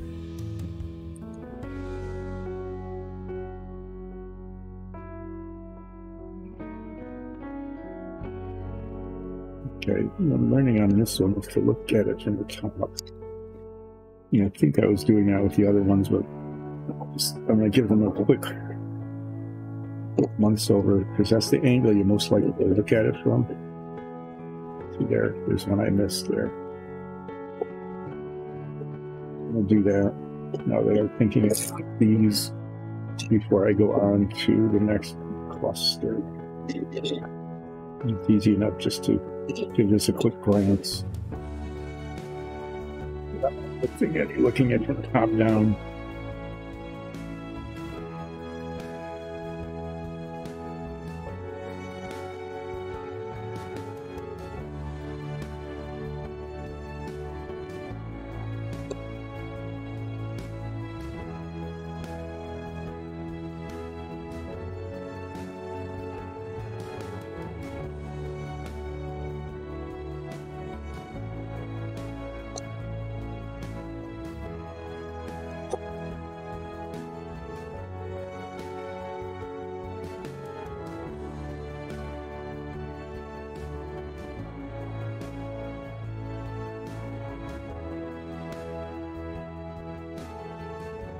Okay, so that's 6, and now there's like a bundle of these. The ones furthest away from me are the ones I painted first.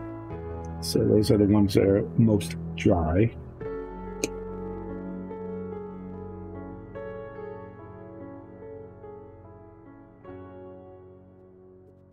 Touch up first.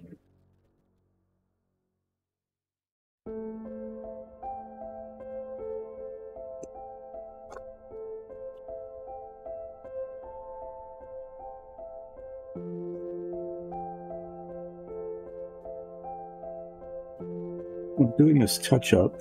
There's not too much on these. I got better as I went along. Found that you need to have a lot of paint on the brush, and then you can't really do typical brushing except right at the end, because you need to work it down into all these nooks and crannies. So it's like pushing the paint down into the surface. And that's a technique that I will continue to use now that I'm learning it.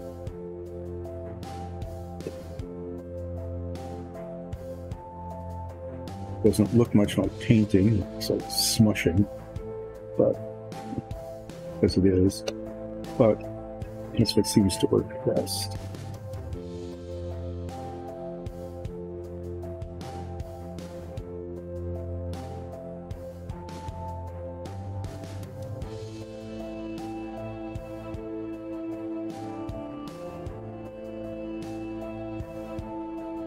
I'm going gloveless here.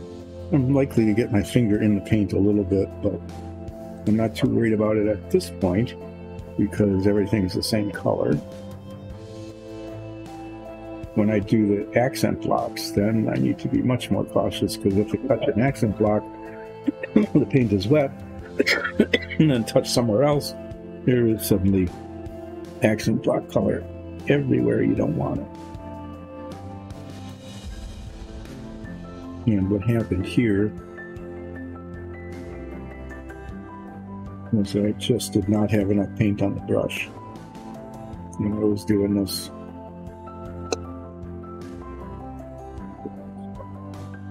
more spots, much lighter than I would like. I got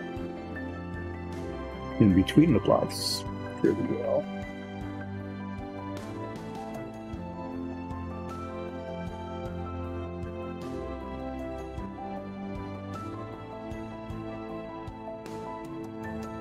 Yeah, these inside corners, I just need to take more time with them.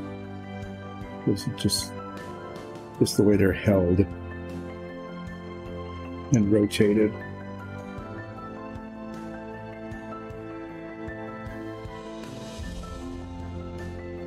There's the likelihood of problems, especially, rotating it around, and then the last side of this pillar is hard to reach.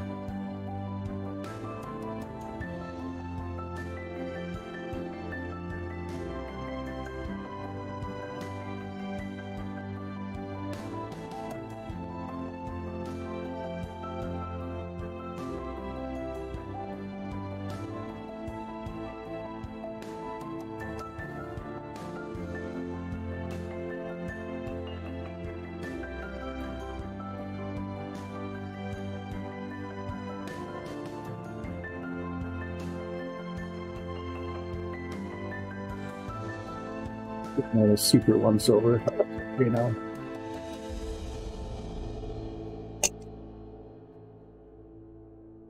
More of those back where they were. And can we do them in reverse order again when I do accent blocks?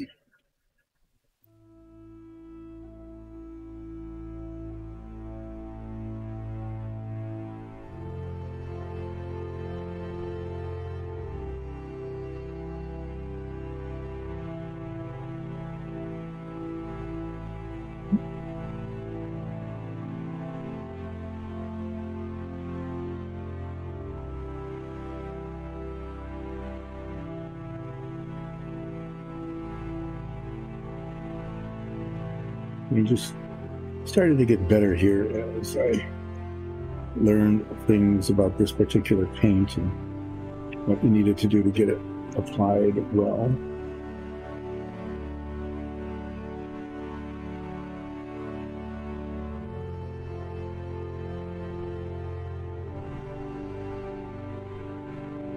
Inside of this round corner was done really quite well.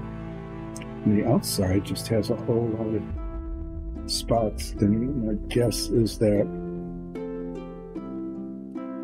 just wasn't using enough paint here on the back. I'm just trying to spread it too far.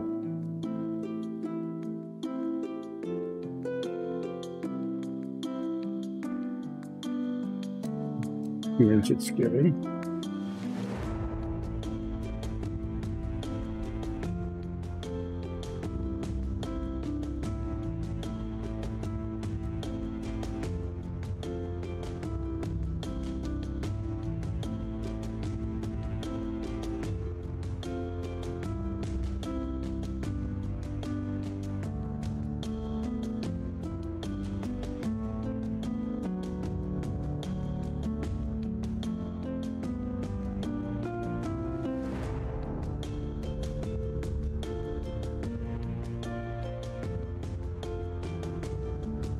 Okay.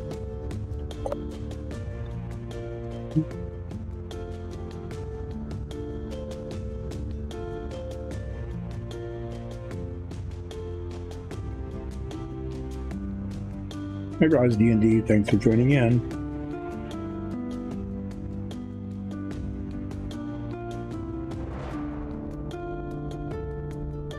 We are doing relaxing touch-up, getting the last, after getting the base coat, when you just look at the surface area and these little spots, like 99.8% done. It's just the last fraction of a percentage where there's little flaws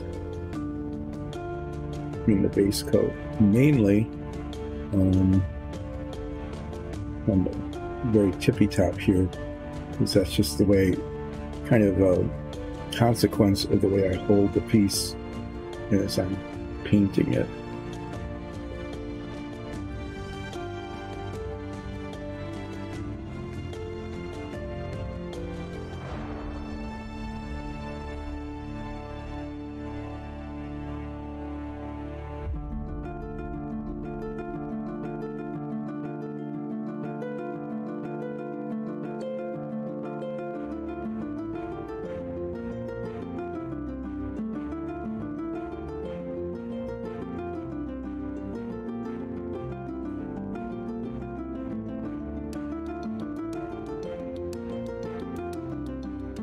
With the piece, once again, you get the, is that a missed spot, or is that just the shine from wet paint?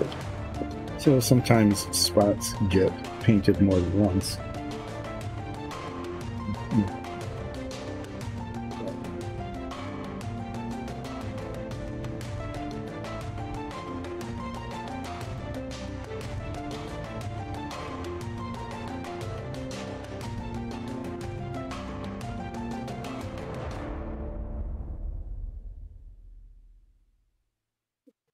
Slowly on this, it's not a problem because they need to dry before accent blocks get put on anyway. And I have to fill the time on the stream, right?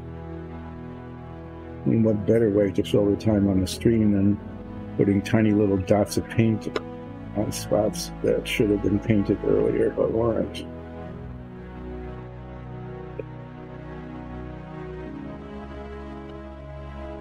Inside corners showing the same kind of issues the other ones did. And to be honest, I'm not sure really exactly how to correct that this time around, because there's no real good place to grab these things, except like that, and then the rotation is difficult. So I tend to have per unit area, so to speak, more issues with these than almost any others.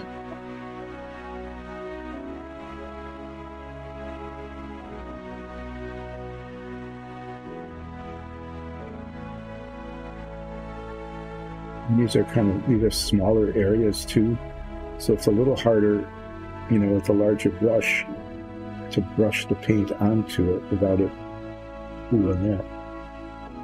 Anyway, you need to try something different with inside corners, I think.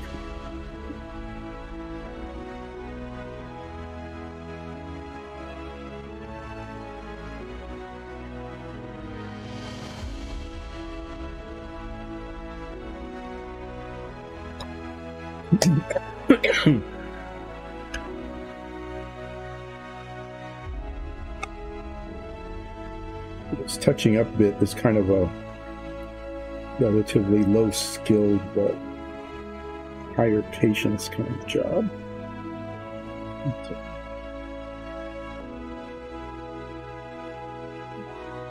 Fine brushwork at all. It's just mainly finding all the spots and dumping some paint on them in the adjacent areas. This is a good relaxing portion of relaxing painting.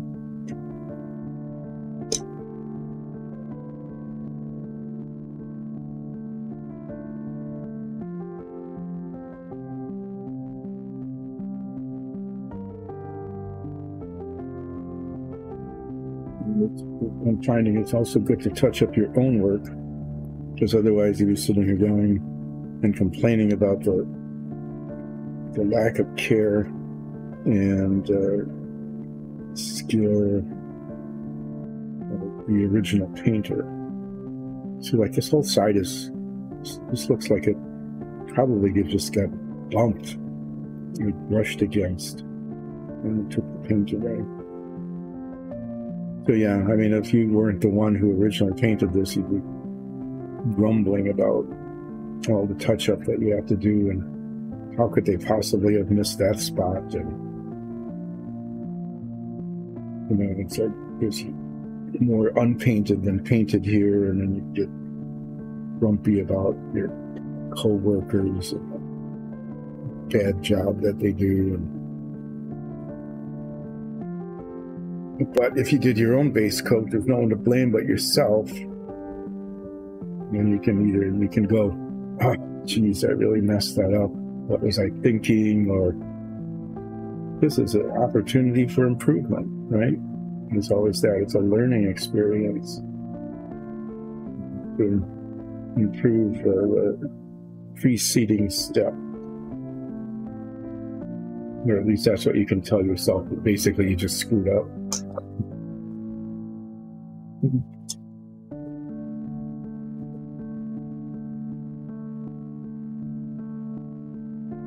The pieces to this step. You're going to be painting a large number of accent blocks, a large number of walls.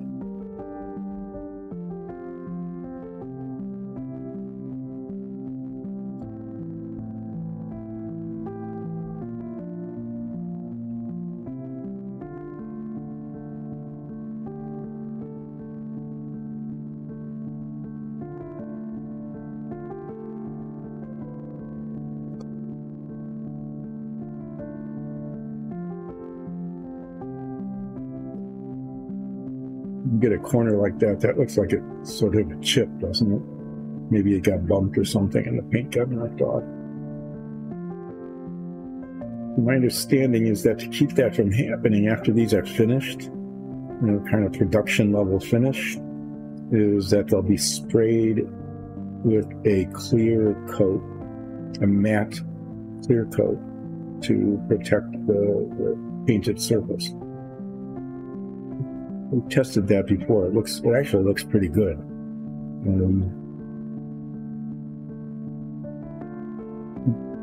Doesn't add to the gloss at all, but it actually helps emphasize some of the texture, really, even though it's clear. So it's not just a protectant, but it actually helps the appearance of the tiles, which is kind of neat.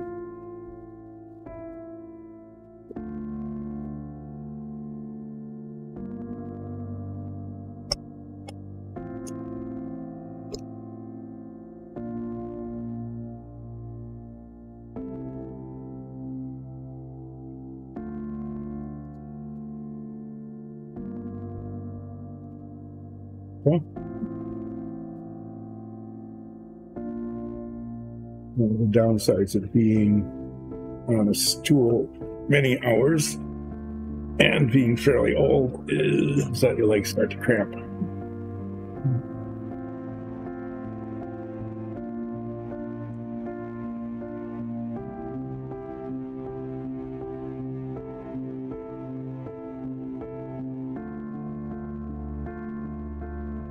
I know these spots are really tiny, and you probably, when you're looking at the stream, probably not even seeing them, so it looks like I'm just kind of randomly just, you know, maybe not even really doing anything, just to fill the time and make it pretend like I'm doing something in the stream. But no, I'm actually finding little spots where the paint didn't cover and the primer's showing through, and I'm touching them up, lobbing the base coat color onto them.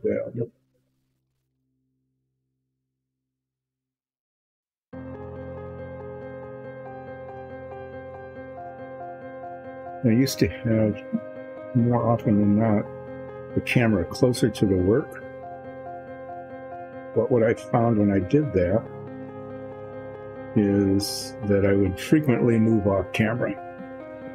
So I just gave it a wider field of view.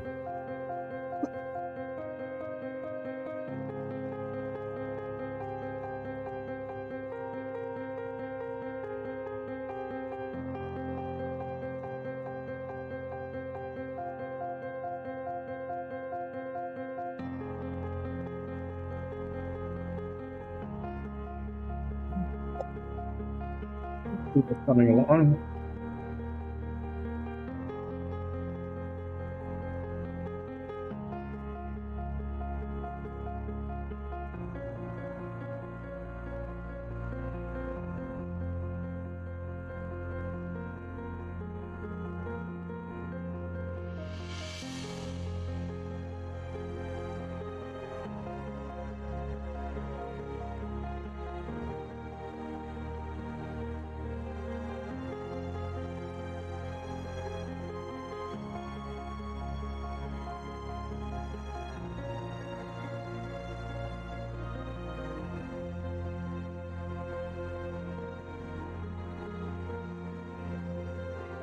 .3D printers are merrily singing away.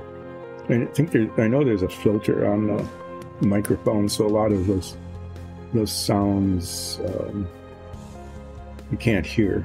Probably can't hear, like the dogs barking either when they go to it, which one was dying a while ago. But if you could,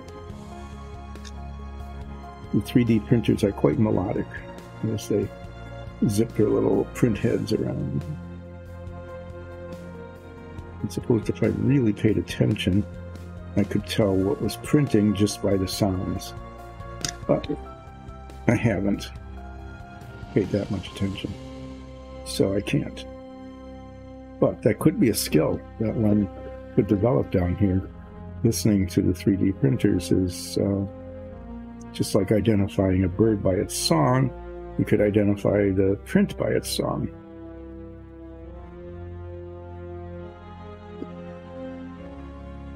Maybe we could do that. We could do a whole set. That's an idea there. And there's an idea. I'm presenting an idea for this show. Is identify the print by its song.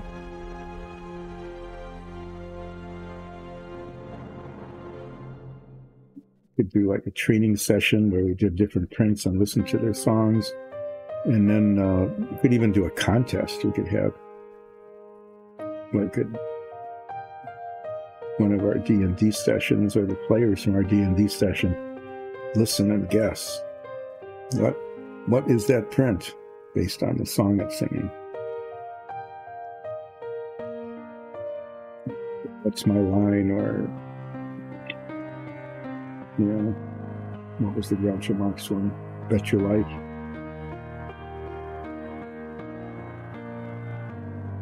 Yeah, I mean, there. Got to attract an audience somehow, so there must be an audience for printer songs. There probably is. In fact, probably, I wouldn't doubt that somebody's already done this. If you have, congratulations to you, is because the printer makes all these different sounds as it's printing. So instead of designing a print for how it looks, I'm sure that somebody somewhere has designed a print for how it sounds. and maybe even gotten their printer to do simple songs like Happy Birthday or Jingle Bells or something like that with the design of the print. Okay, and now that I'm saying that,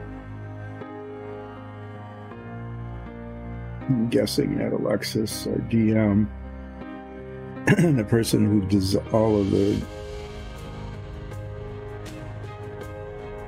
little design issue program things, is either looking it up to see if anybody has done it, and then deciding if not, then she will, because, you know, somebody has to, or if somebody else has, try to do it even better or increase the repertoire. Now, we do have to be careful if you're going to teach your 3D printer how to sing a song, is that it needs to either be an original score or something in the public domain, because the last thing you want is to have your 3D printer sued for copyright infringement. And there's a couple of reasons for that. One is that 3D printers themselves make really bad witnesses. Okay? I mean, you ask a 3D printer a question, and you're not likely to get a sensible answer. 3D printers themselves don't really, I mean, I don't think so, but there might be some somewhere. The 3D printer doesn't really have any money, so they'd have a hard time hiring an attorney to defend them. And then they'd be stuck defending themselves, and then that goes back to number one, which is that, you know, they can't really talk, so they can't defend themselves, and if they're in that situation, it could be pretty bad. So,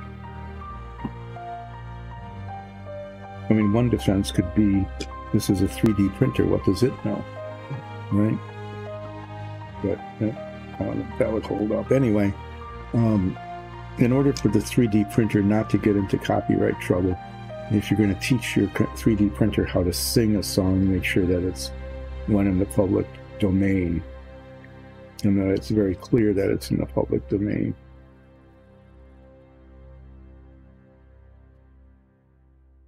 And here we've got 3 printers behind me. What's happening?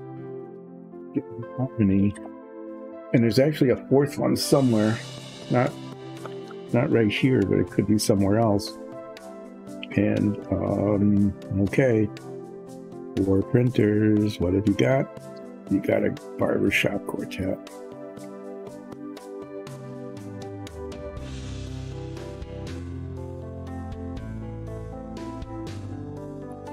So I think this is something. I think this is a thing.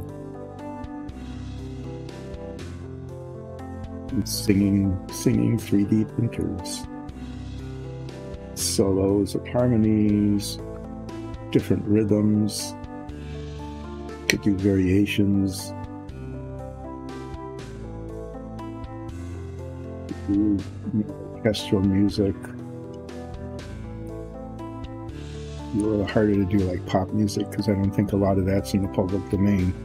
But yeah.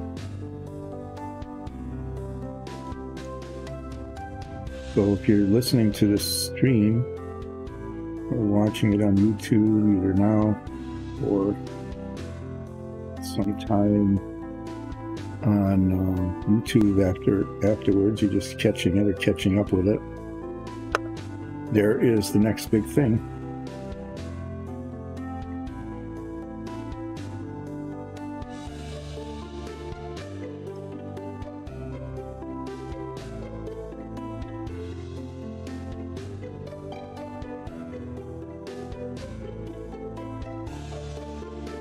If you're a composer, it'd be fun if you were a composer, you could, you know, because you can record tracks, right, differently. You could do like a sonata or 3D printers and strings or something. and then subcontract out the 3D printer part to a place like Dyson Dungeons that would provide you, depending on how the contract is written, either as an executive producer, we get like a share of the gross or something, or just a flat fee where we give up copyright rights. I'm sure Dyson Dungeons could be flexible in how it did that for your particular composition. But keep that in mind, that if we can get the singing printer thing going, that it could be an interesting addition to the instruments available to you when you write music.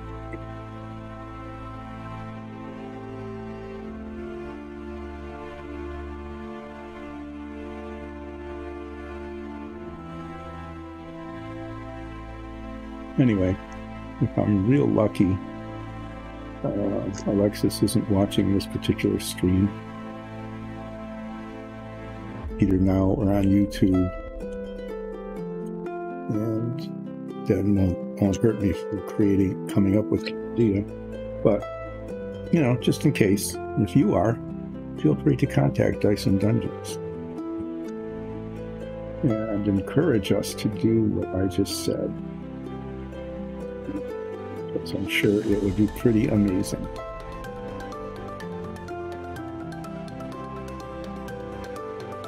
We've got one more of these walls, and then I've got the pool.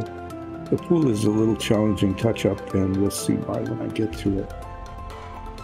It was difficult to paint to begin with, just because of the way the blocks shear and print, and the spaces between them, more so than these. Save that one for the end. It will require a fair amount of work.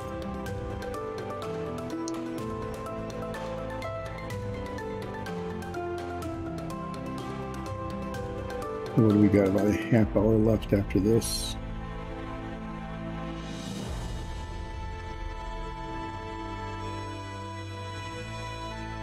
Back down here, in terms of minutes, it's running fast by about, 5 or 6 minutes or something, but it's also never fallen back. Yeah, so it's almost 3 on the clock, which means it's almost getting to 2. Well, I am going to finish this touching up, and I think just go over things real quickly in terms of what needs to be done. But I am going to work on doing some accent blocks, because I want to see, I've got some there that are really quite nicely dry. I just want to see how it looks and make sure that it's still the color combination I definitely want to go with in the production. Okay, so the issue with this is that there's all these blocks around here, and there's this gap in between each one, and it was quite hard to get the brush into those spaces between the blocks. So be especially careful rotating the work to look at it on any different. Make sure that I got that done.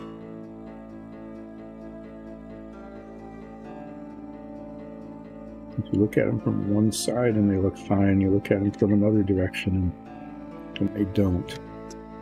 So those are important because they're really visible. And although the wash will get in there, it won't totally cover the really bright color of the sand color of the primer.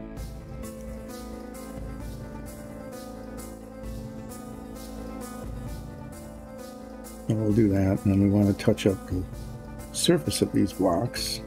Not too many spots. And as I go around doing more touching up, I'm almost certainly going to see flaws that need to be covered. The lower level here of the pool.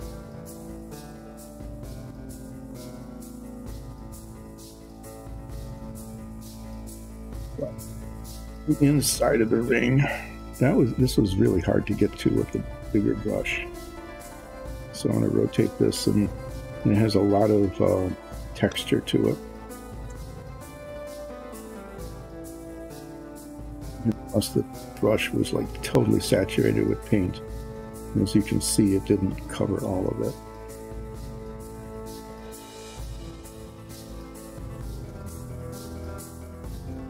Too bad. I expected it actually to be worse. When I was painting, I was just having trouble reaching it, so I thought there'd be a lot more than this, really. But it's not too bad. Part of it, I think, was how I was holding it, too, and that the one side that was on the side I was holding probably was the one that was most in need of touching up.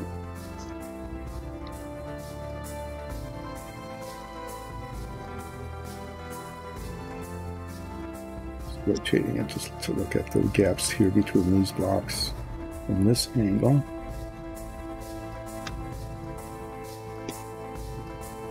And we'll look at it from this angle.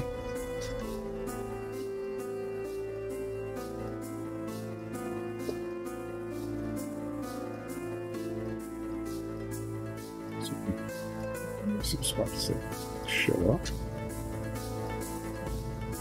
And you're probably noticing that the outside of the ring needs some work, and that is true.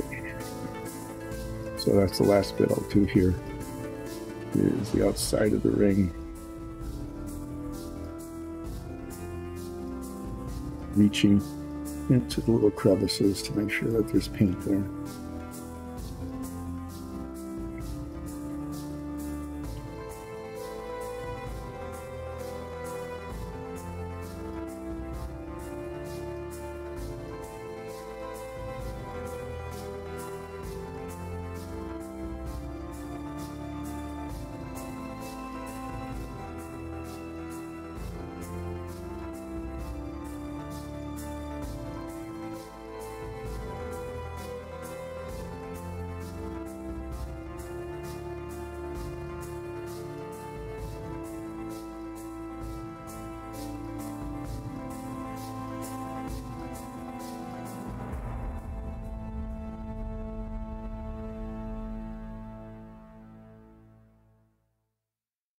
They're getting active.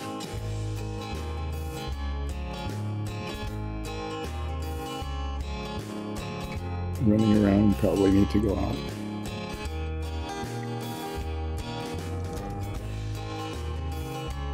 They're like 5.5 months old now. They just had their spay last week, and just a week ago tomorrow. So they've been enforced limited activity. Okay, so they're 5.5-month-old puppies, and they're being told you can't run or jump or play with each other other than by, gently nuzzling. So you probably get a pretty good idea of how well that's. It is going well, but it's just a lot of monitoring. And sometimes some sort of intervention. Last night they needed to be separated from each other because they're healing, and they're feeling better. There isn't any pain. The scars don't even itch much anymore. They just want to go. And they did. And we had to give them a little time out from each other. A little quiet crate time. Gave them a treat, put them in the crate, covered it up to reduce their stimulation. And that worked, but it's getting harder and harder as they are getting healthier and recovering from risk. So that's the touching up. Let's cap this up.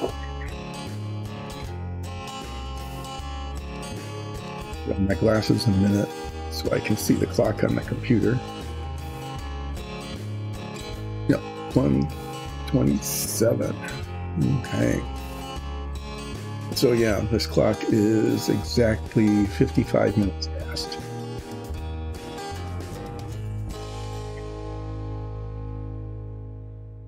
No, sorry, it's 65 minutes fast. 65 minutes fast because it's 5 minutes on the hour plus an hour. And someday, I keep saying I'm going to get up on a stool or a little step ladder and take it down and change the battery and fix the time, but then I don't. So what's next? What's next is I will be taking these blocks like this one. This is a cut stone and the other base color. And I'll be taking the accent color, which is not quite this, it's a little yellower, and it goes better with the gray. And picking out 3 to 5 on each wall and painting the block in. The things that take skill here are kind of picking them out so they look random but also balanced on the wall, and making sure that get the same block on both sides, because somebody will be paying attention to that and say, okay, this block is brown, but on this side this one is brown, not the one that we painted. What's up with that? Colors of blocks don't migrate from front to back. So yeah, I will be, these 6 were done earlier. Let's see how many of those I can get done. This paint is very rarely used, and so I can look at the bottle and see that the pigment's really settled out of this. So bear with me, this is going to be probably the better part of 2 minutes of vibration as I rotate this bottle, and everything else on the table vibrates. So as we get really stirred.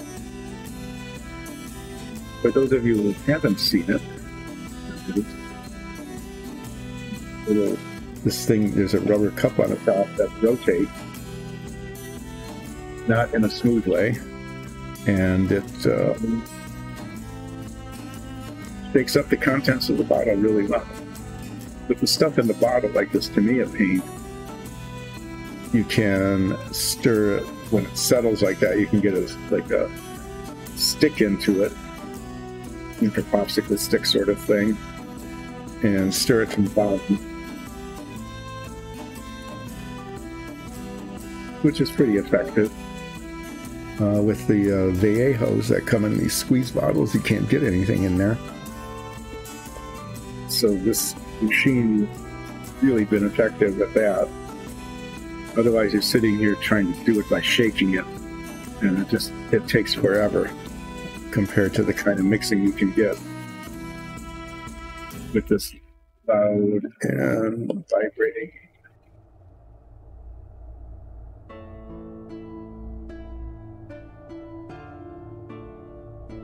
So I'm bored with that, and my hand is tired of being vibrated, so we'll open this. Yeah, that hasn't been opened in a while, but it had been at one point, and paint got on the screw threads, right? So you can see how it's dried on there, and that's why it was sticking. So there's this color. This color by itself, I have to say, actually looks really ugly. I really don't like it. It's kind of gross. But when it's applied to this and it dries and it's washed, it looks pretty nice.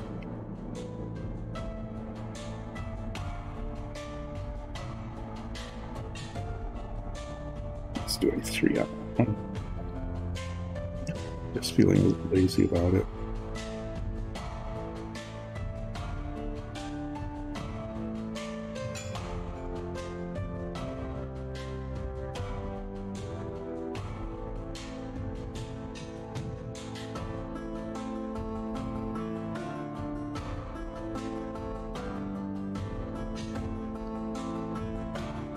What I'm doing is marking it on the back, right? Just marking the blocks that are going to get painted.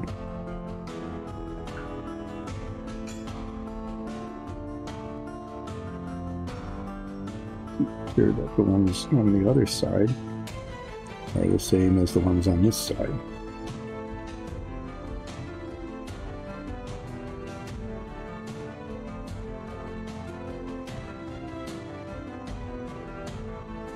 I was really surprised that the hair or dust or something, lint. We call it lint.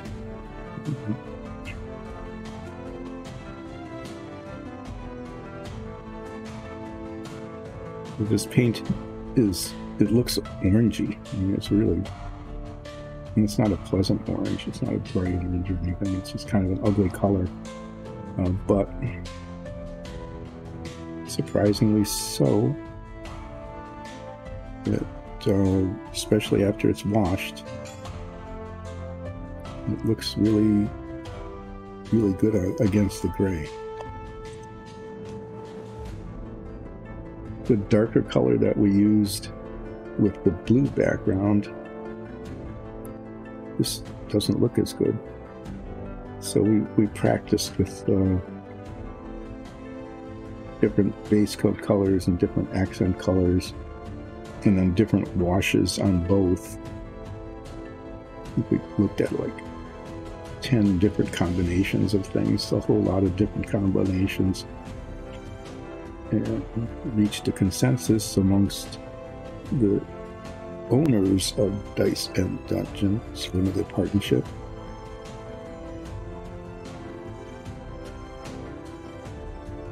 And these color combos.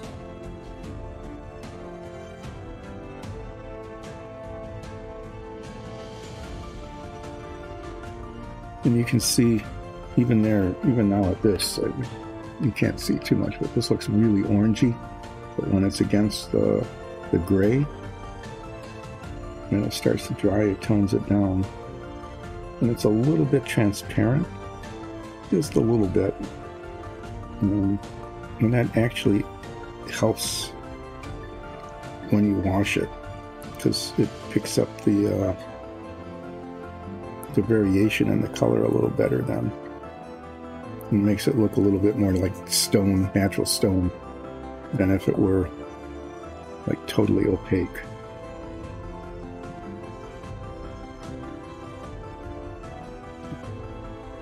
Sounding altogether unhappy. I'm guessing she got left alone in her room, maybe even separated from the other dog if they were being bad.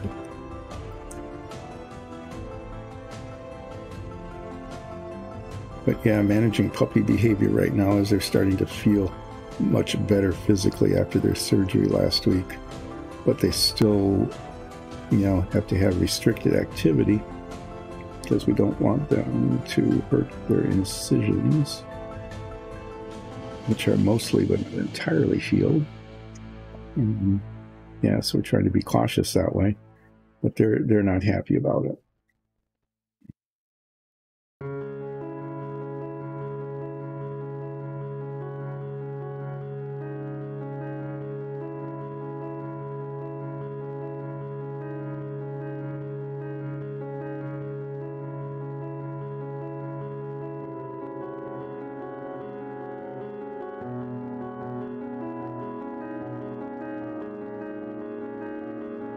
These outside corners always take a little longer because effectively there are two walls, not just one. So they take as much time as two single wall tiles would take. And they're also a little challenging because on the inside, sometimes it's just hard to reach. Yeah, I almost stuck my fingers in it. Great. Sometimes it's just hard to reach some of the spots.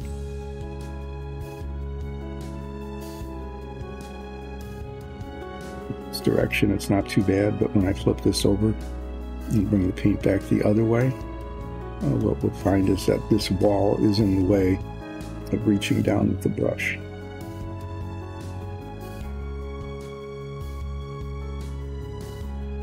In this set, It's like a diabolical number of corners. It's like all there is one corner after the other.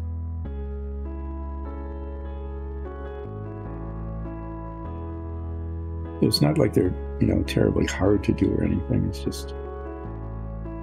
just need to be a little bit more cautious, a little slower, a little more careful. That's the word. You just need to be a little bit more careful at this stage of the game, because at each step, touching up something from the preceding step just gets a little bit harder, and sometimes you just have to redo the whole thing. And I would prefer not to. So as we flip this around, you can see that, reaching down,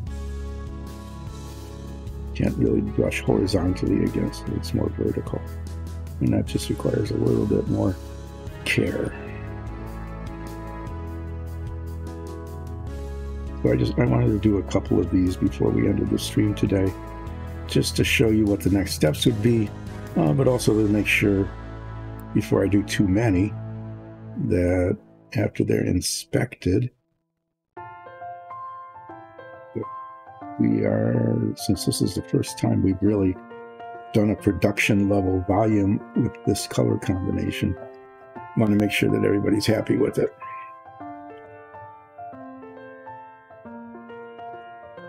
And if not happy, at least satisfied.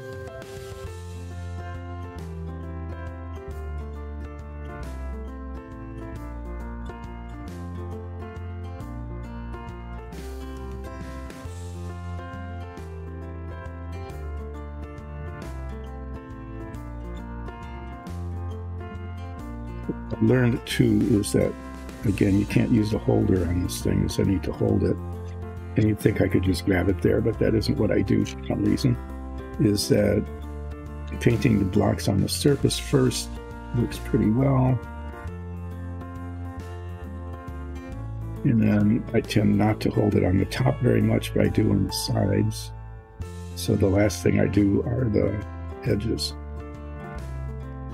But the other thing is, some of you might have noticed that I didn't paint the outside of this block. Great. So you do pick these things up after a while. Is check it twice. Make sure you're not missing something obvious like an entire side of a wall before moving on. And I was getting close to doing. I was just so thrilled at having one of the walls done that I started to ignore the fact that there are two walls here instead of one. Used up the paint in the bottle cap pretty well, so move on to using it in the bottle. Whenever I just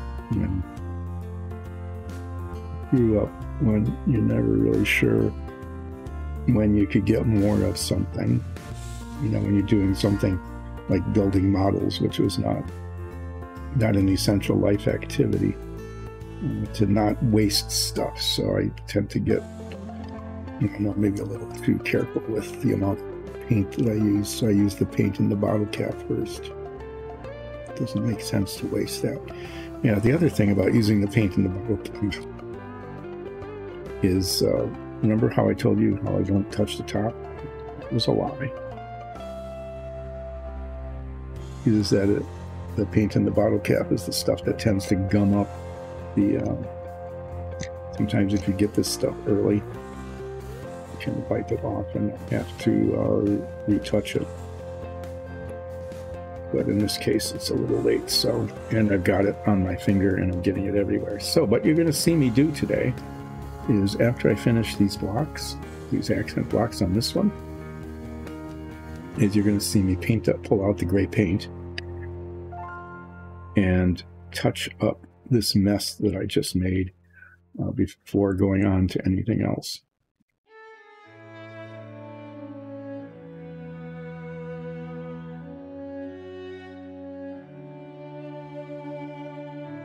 Yeah, this tends to happen near the end of the stream.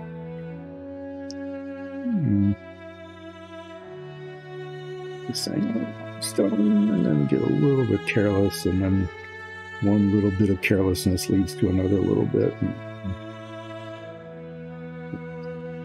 But this is painting, and even as the old masters can tell you, one nice thing about painting is that you can paint over something you didn't like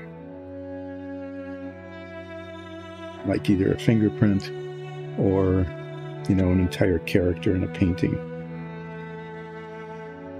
Like you painted in the sponsor of your work, you know, the person who is paying you, your patron. You painted your patron into your piece. And then your patron came along and said, I don't like that, and was a real jerk about it, and decided not to pay you the money that it was probably a he back then, you know, promised to pay you, and then you get ticked off. And, well, you know, they're painted in. What can you do about it? Well, what you can do about it is you just paint them out. So, yeah, you can always fix paint. So I'm going to just mix this up a little bit. And we have another brush with bristles almost the same size, but it's not quite as good a brush. It's all worn out, but it's good enough to fix these spots that I made. And in the process, touch up the spots that I failed to touch up when I did touch up. So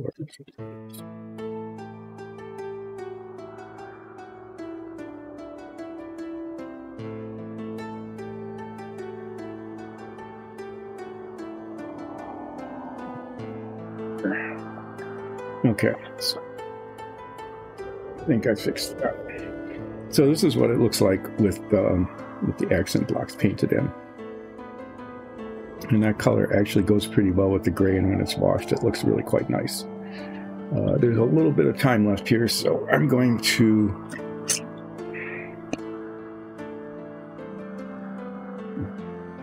maybe a little late because we started a little late. I'm going to do another corner because they got to be done.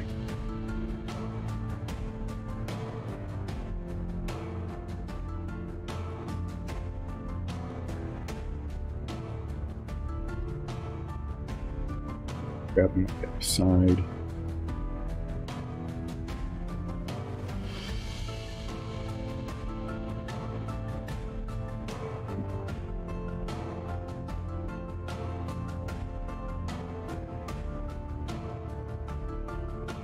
Do a chunk of 3 here, and then just 1.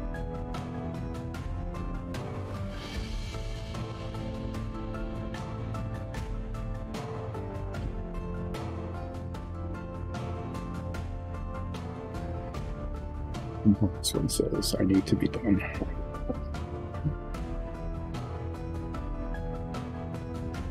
Sometimes a little cluster of like three blocks looks pretty decent. It's a little bare on the back.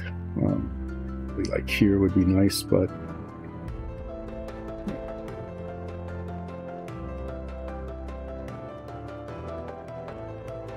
yeah, let's do that.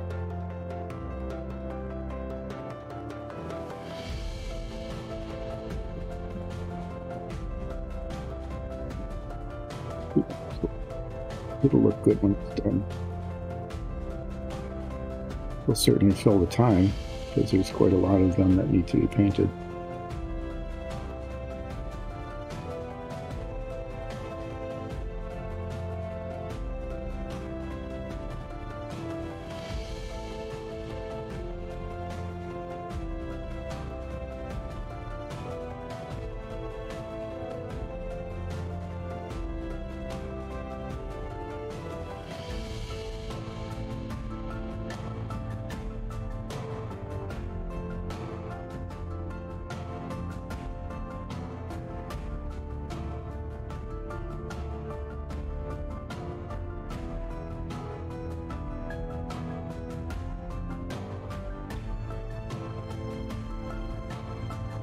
Got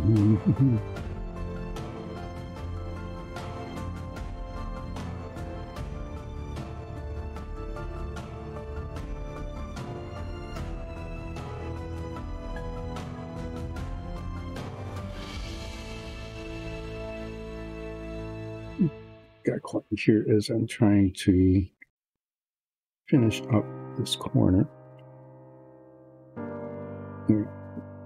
This, for some reason, marked 1% more.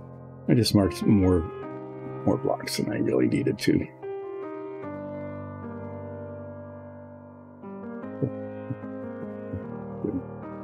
I did that triple thing there, and it just looked out of balance, especially on the back.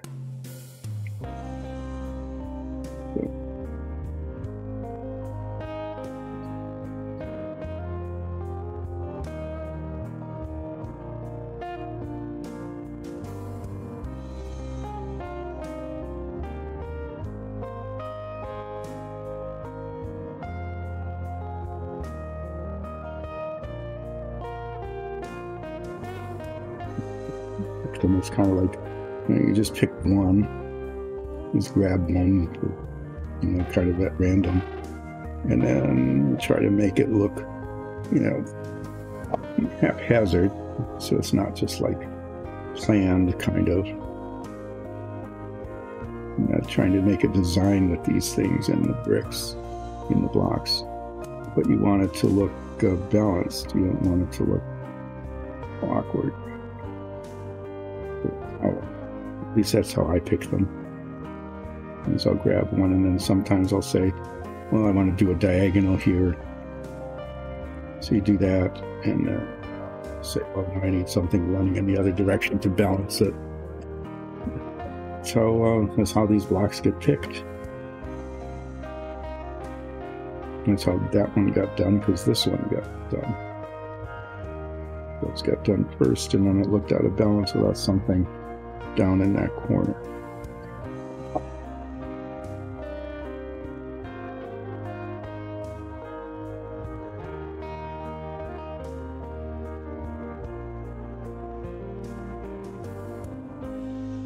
Look at this up close and see that there's a little bit of a cheat going on in that I'm pretty much painting just the surface of the block, and then it doesn't go down all the way on the sides, because that becomes next to impossible to pull off without making a real mess. But you get the impression of these. Sometimes it's the impression it leaves rather than the specific detail, Because we're not painting like a set piece model, or painting a thing that you want to use in your production, and you want it to look good to the players, and if you're streaming, you want it to look good to people watching the stream. So we found through our own use, this takes a reasonable amount of time to do, can be done with some accuracy, and ends up looking good. So.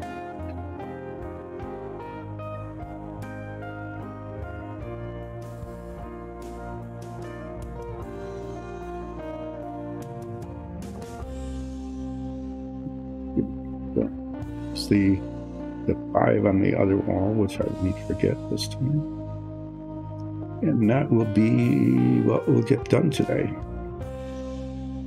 So to recap, what was accomplished today is I finished base coating all of these walls that had been primed in the gray color.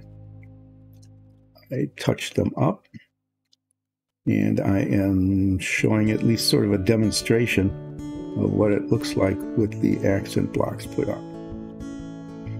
I also managed to put the wash on the door frames that I had painted on Monday. The door frames for sets that had already been painted and washed, and the door frames were decided to be wood and not the kind of stone that the rest of it's made out of. So I painted the wood base coat on Monday and put the wash on today. And what I will be doing on Friday, assuming, not entirely sure, but usually we do Fridays as well. Mondays, Wednesdays, and Fridays from 10 until 2, relaxing painting with Dice and Dungeons. Be there or be square. Yeah, I really said that. I am going to be finishing up all the accent blocks on all of these other tiles, and there are many of them. Demonstrating again how they work together, because it's a really cool thing. And then, depending on how the drying is going, because I don't want to wash when the paint is still wet, because all it does is it mushes it around and it just gets really messy really quickly. I want to make sure that not just the gray base coat, but also the accent tiles are fully dry. Then start doing the washing. Be using the same color gray wash that we used on the blue tiles, but because the base coat is different, it actually looks quite different on these. So there's a couple of blue ones that are still accessible. When I get around to washing, which is more likely than not going to be next week Monday, because I want these to be thoroughly dry. We'll see not only the washing process, but also we can do a compare and contrast then with a completed gray wall versus a completed blue wall. Let's see the difference in color and the impression that they give. Yeah, so on Friday, depending on how much time is left after I paint many walls of accent blocks,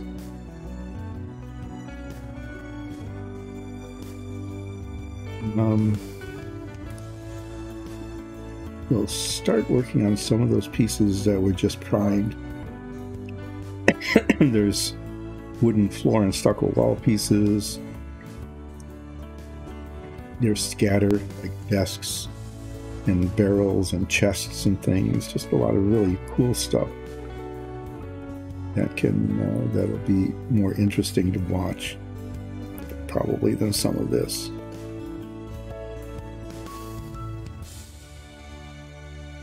It's pretty likely that I'll get to some of that on Friday. Okay, we'll just paint the top here. But most of the certainly the first half of the stream before the break is going to be doing accent blocks on these tiles. And then, like I said, those will be set aside so that they're thoroughly dry when I start washing on Monday. And then I'll be working on a bunch of miscellaneous pieces from our recently primed pile. And try to find some that maybe use the same colors so that it's a little more efficient, like all the wooden stuff.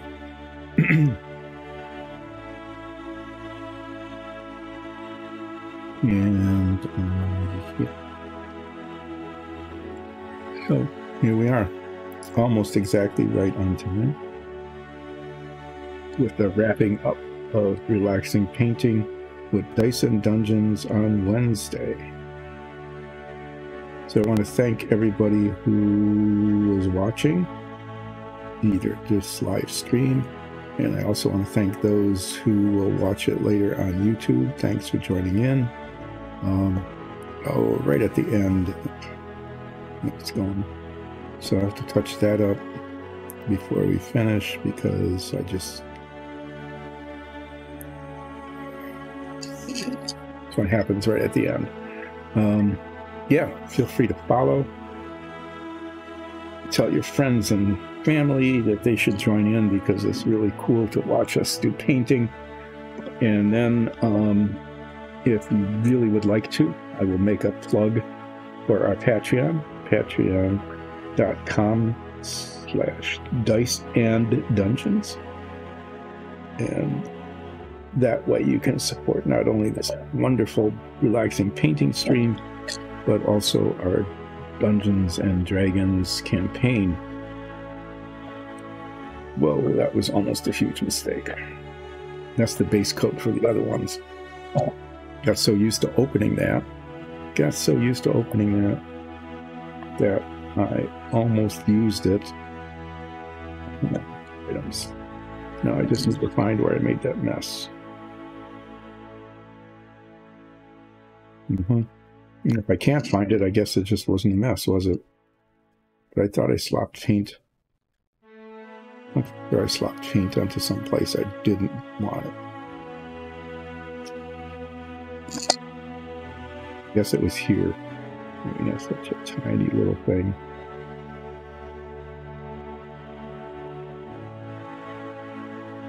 Yeah, right near the end, I messed up with the brush and almost grabbed the wrong color paint. That would have been an interesting touch-up issue.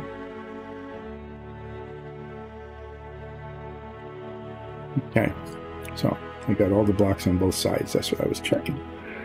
Okay, so here are two, count them, two corners with the accent blocks painted in.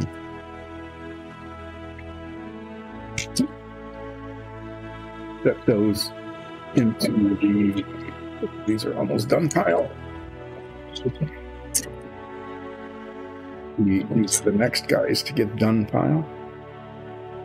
And thank you all again for watching this stream.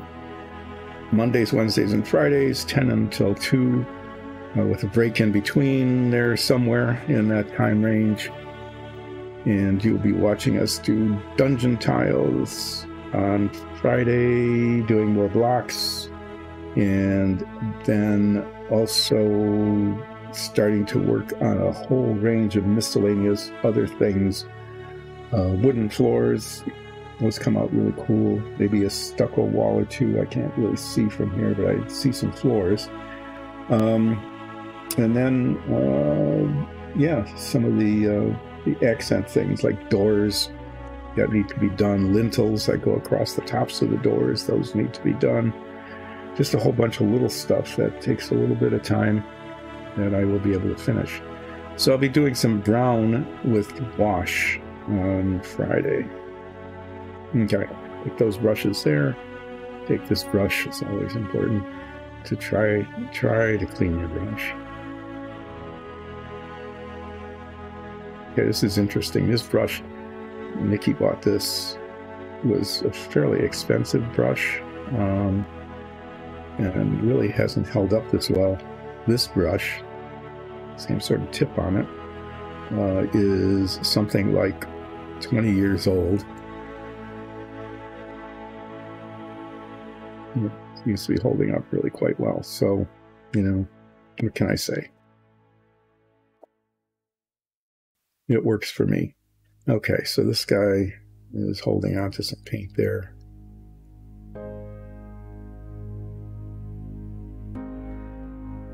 Yeah, I think what's different is that these bristles are a different composition and they hold the paint, which is actually really good because then you can saturate the brush, you know, as you're painting, and it spreads the paint out better. But for some reason, it curled on the end. And the bristles just, they're not holding together on the tip, and it curled. Anyway, it's good for touch-up. Yeah, that's it.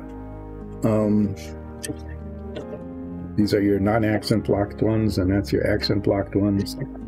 That's how they look when they're together. These will all have accent blocks. And I will see you on Friday at 10, more or less. Thanks for joining in, and we'll see you then.